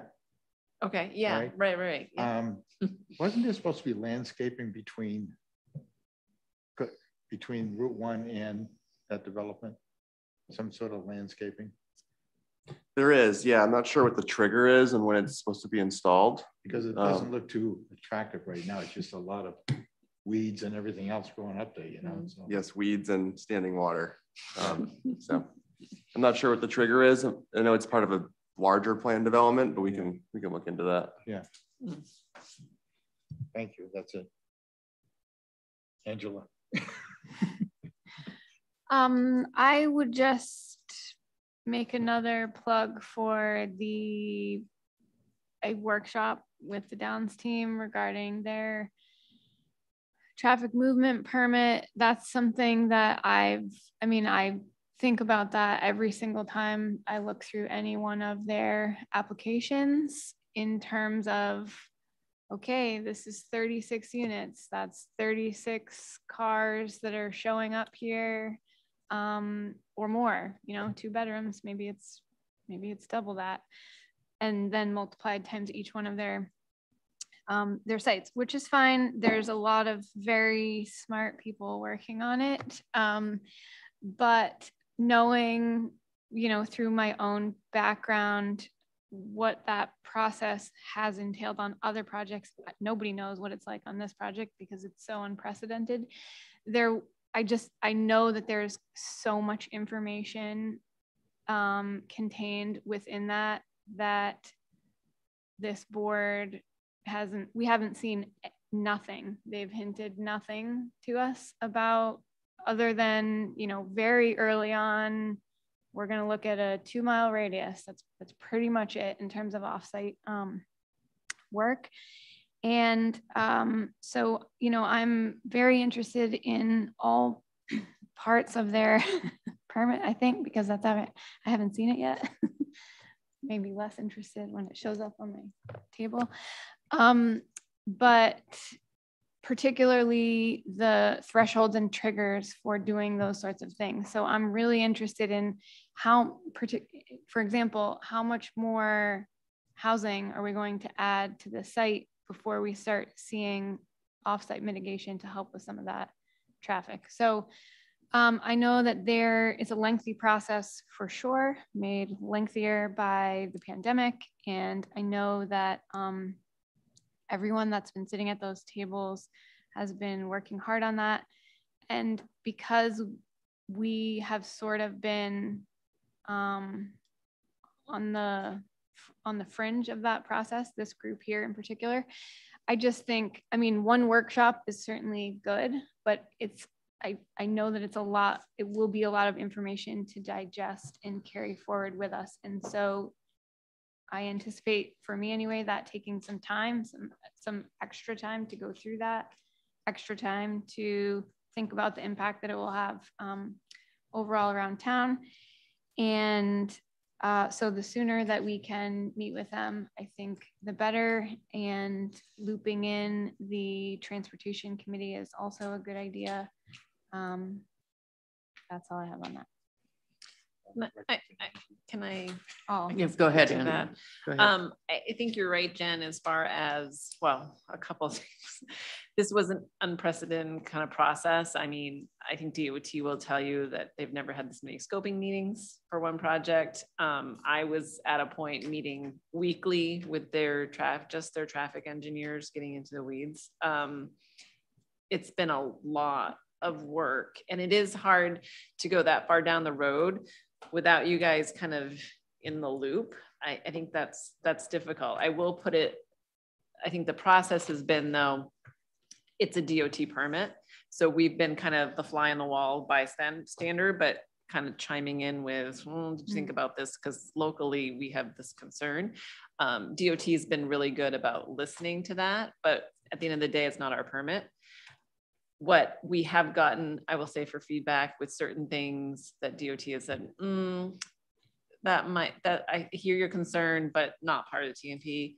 You guys need to deal with that on a local level. That's your planning board. You guys can always go to the next step on this or that. And there's some very specific things that we've kind of, our peer reviewers have thrown out there for comments that we have recognized that it's not our permit. We will bring it up. If it's a concern for the state, then they kind of can incorporate that in. If it's not as concerning for the state, but maybe a local issue, they've been very, very clear on that too, to say that's what your planning board is for. So you guys will hear, I think we've gotten the big stuff.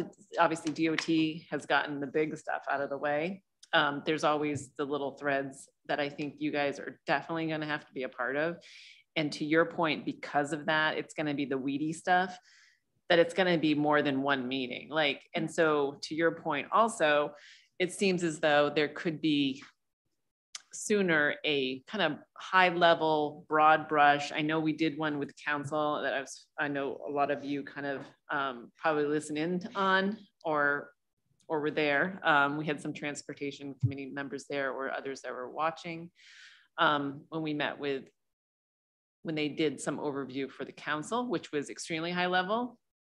But that's always beneficial kind of, and then keep kind of working our way down. Cause yeah, I think this is going to be something you guys have to digest. For sure. And certainly for us, but also, just the public in general. I think, there was a recent article in the Leader, which was helpful, but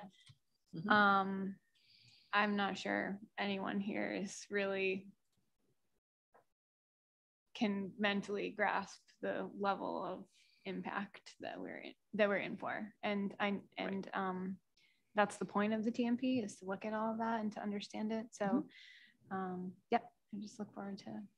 But I guess I just wanted this board to appreciate the fact that that is a state process and they've gotten through it with, I will say, a lot of feedback and participation from town staff. But you guys also have the opportunity. There's also another step here when they come through for this, and it's a local level. So I didn't want you guys to think, like, we've kind of been working at this like with you guys completely out of the loop. And I appreciate that, but it wasn't, I guess it wasn't us, our permit to bring in. We were just kind of like, thank you for inviting us to the table, right? So, to be clear, I'm not going to speak for anybody else, but I'm personally thankful that you didn't. We haven't had to be along, at the end, be along for the ride yet, but I feel like we're getting close to, you know, being looped in where and when appropriate. That's all. Great. Other comments? I'll be very brief because I'm tired. Hey, July 1 came and we have a new energy conservation code in effect. And Scarborough being over 4,000 people, it's a mandatory enforcement. Lots of good things coming. You'll hear me, just so you know, I'm not making stuff up when I'm talking to these folks about, you know, not bringing in natural gas or stuff. The whole push is decarbonizing these buildings, and every time we have combustion in these buildings, we're adding, you know, greenhouse gas, and we all know scientists have given us miles and miles of data about greenhouse gas and the effects it's having. So Maine's moving in the right direction, and I'm very excited that we have a comp plan, an updated comp plan that has a lot of fantastic roadmaps for us. There's a lot of committee work that's going to happen, you know, to get everything in place, but it's very exciting. And then finally, whoever had the Downs make the innovation print that was in our packet this week that laid things out, I really appreciate that. It really helped get a sense of what's going on. And I'll be anxious to find out what's going in that big lot. Thank you. And I will be anxious to know when we're going to see some movement in the lots along Payne Road. I think as the economy starts to recover more and more from COVID, that there may be more interest there. In terms of workshops, I think facing us, we're going to need several of them. Certainly for the traffic movement, the traffic changes, I think for that large lot, we're going to need a workshop. I think when we have a full board with 2 new alternates, about 3 or 4 years ago, and I'm not sure that you two were on the board at that time, but I know Roger and I were, we did a workshop at which the town attorney came and talked to us. And it was very helpful and be very helpful for review. And especially for new folks, it's very helpful for them to understand the scope of the board. Now, Maine Municipal puts on their workshop, but Scarborough has ordinances that do go beyond a lot of towns and in terms of protecting its environment and its people and its design standards. And what we can do is what's called a quasi-judicial body and what we can't do. So it's probably time for that as a review. I've also asked Jamel just to keep an eye out for any workshops that may be coming up through the Maine Municipal Association or other associations out there that board members might be interested in. I've taken some through Maine Municipal Association in terms of running meetings, in terms of equity, in terms of outreach to the community. They've been helpful and it's been very good to hear what other towns are doing. So there is an opportunity for board members to request to go to a workshop if the town deems it's within the scope of what we're working on. I hopefully the town would pay for it. And That's if it's correct. Good. And if it's something separate that you just look at and say, gee, I would really like to know about that, because Scarborough is a member of the Maine Municipal Association, we are entitled to a discount as individual members of the planning board. So you can register and ask for the Scarborough discount. And that's what I've done with some of the trainings that simply have been interesting to me. So I think Jamel and Doreen are going to have to get out some information to us, a request from us on what our calendars look like. It's possible that we may have to take a look at an occasional Saturday, as I see some of the work coming up. And I know that the planning board members are on other committees. It could be that our evenings get really overloaded. And it might be easier to try to do 2 workshops on a Saturday morning than find time in the evening to do those 2 workshops. But we'll see what that looks like. We'll see how many we're going to need. But I think our work is going to start expanding. I think from what Rocky said and Dan said in terms of what's coming down from the town center, we're going to start seeing that. We will certainly need a workshop, I suspect, as soon as we get what's going on with the town center, we get those recommendations. So we have a lot of basic groundwork that we need to take a look at. It's exciting. It's also going to be a lot of work, but I'm looking forward to it because we can see, I think now, the real difference that's going on in this town. And when I read something, for instance, about Cape Elizabeth having a problem with developing workforce housing on their main street, I'm thankful that in Scarborough, we have a community that's interested in workforce housing and affordable housing and senior housing and a clean environment. So we are both lucky and tasked with quite a great deal of responsibility. And it's coming up and it's coming on us pretty fast. And I think that's it. Anything else? I think there's a motion to adjourn. I heard one. Do I hear a second? Second. All in favor? Just raise your hands and Doreen will record that as unanimous. Thank you.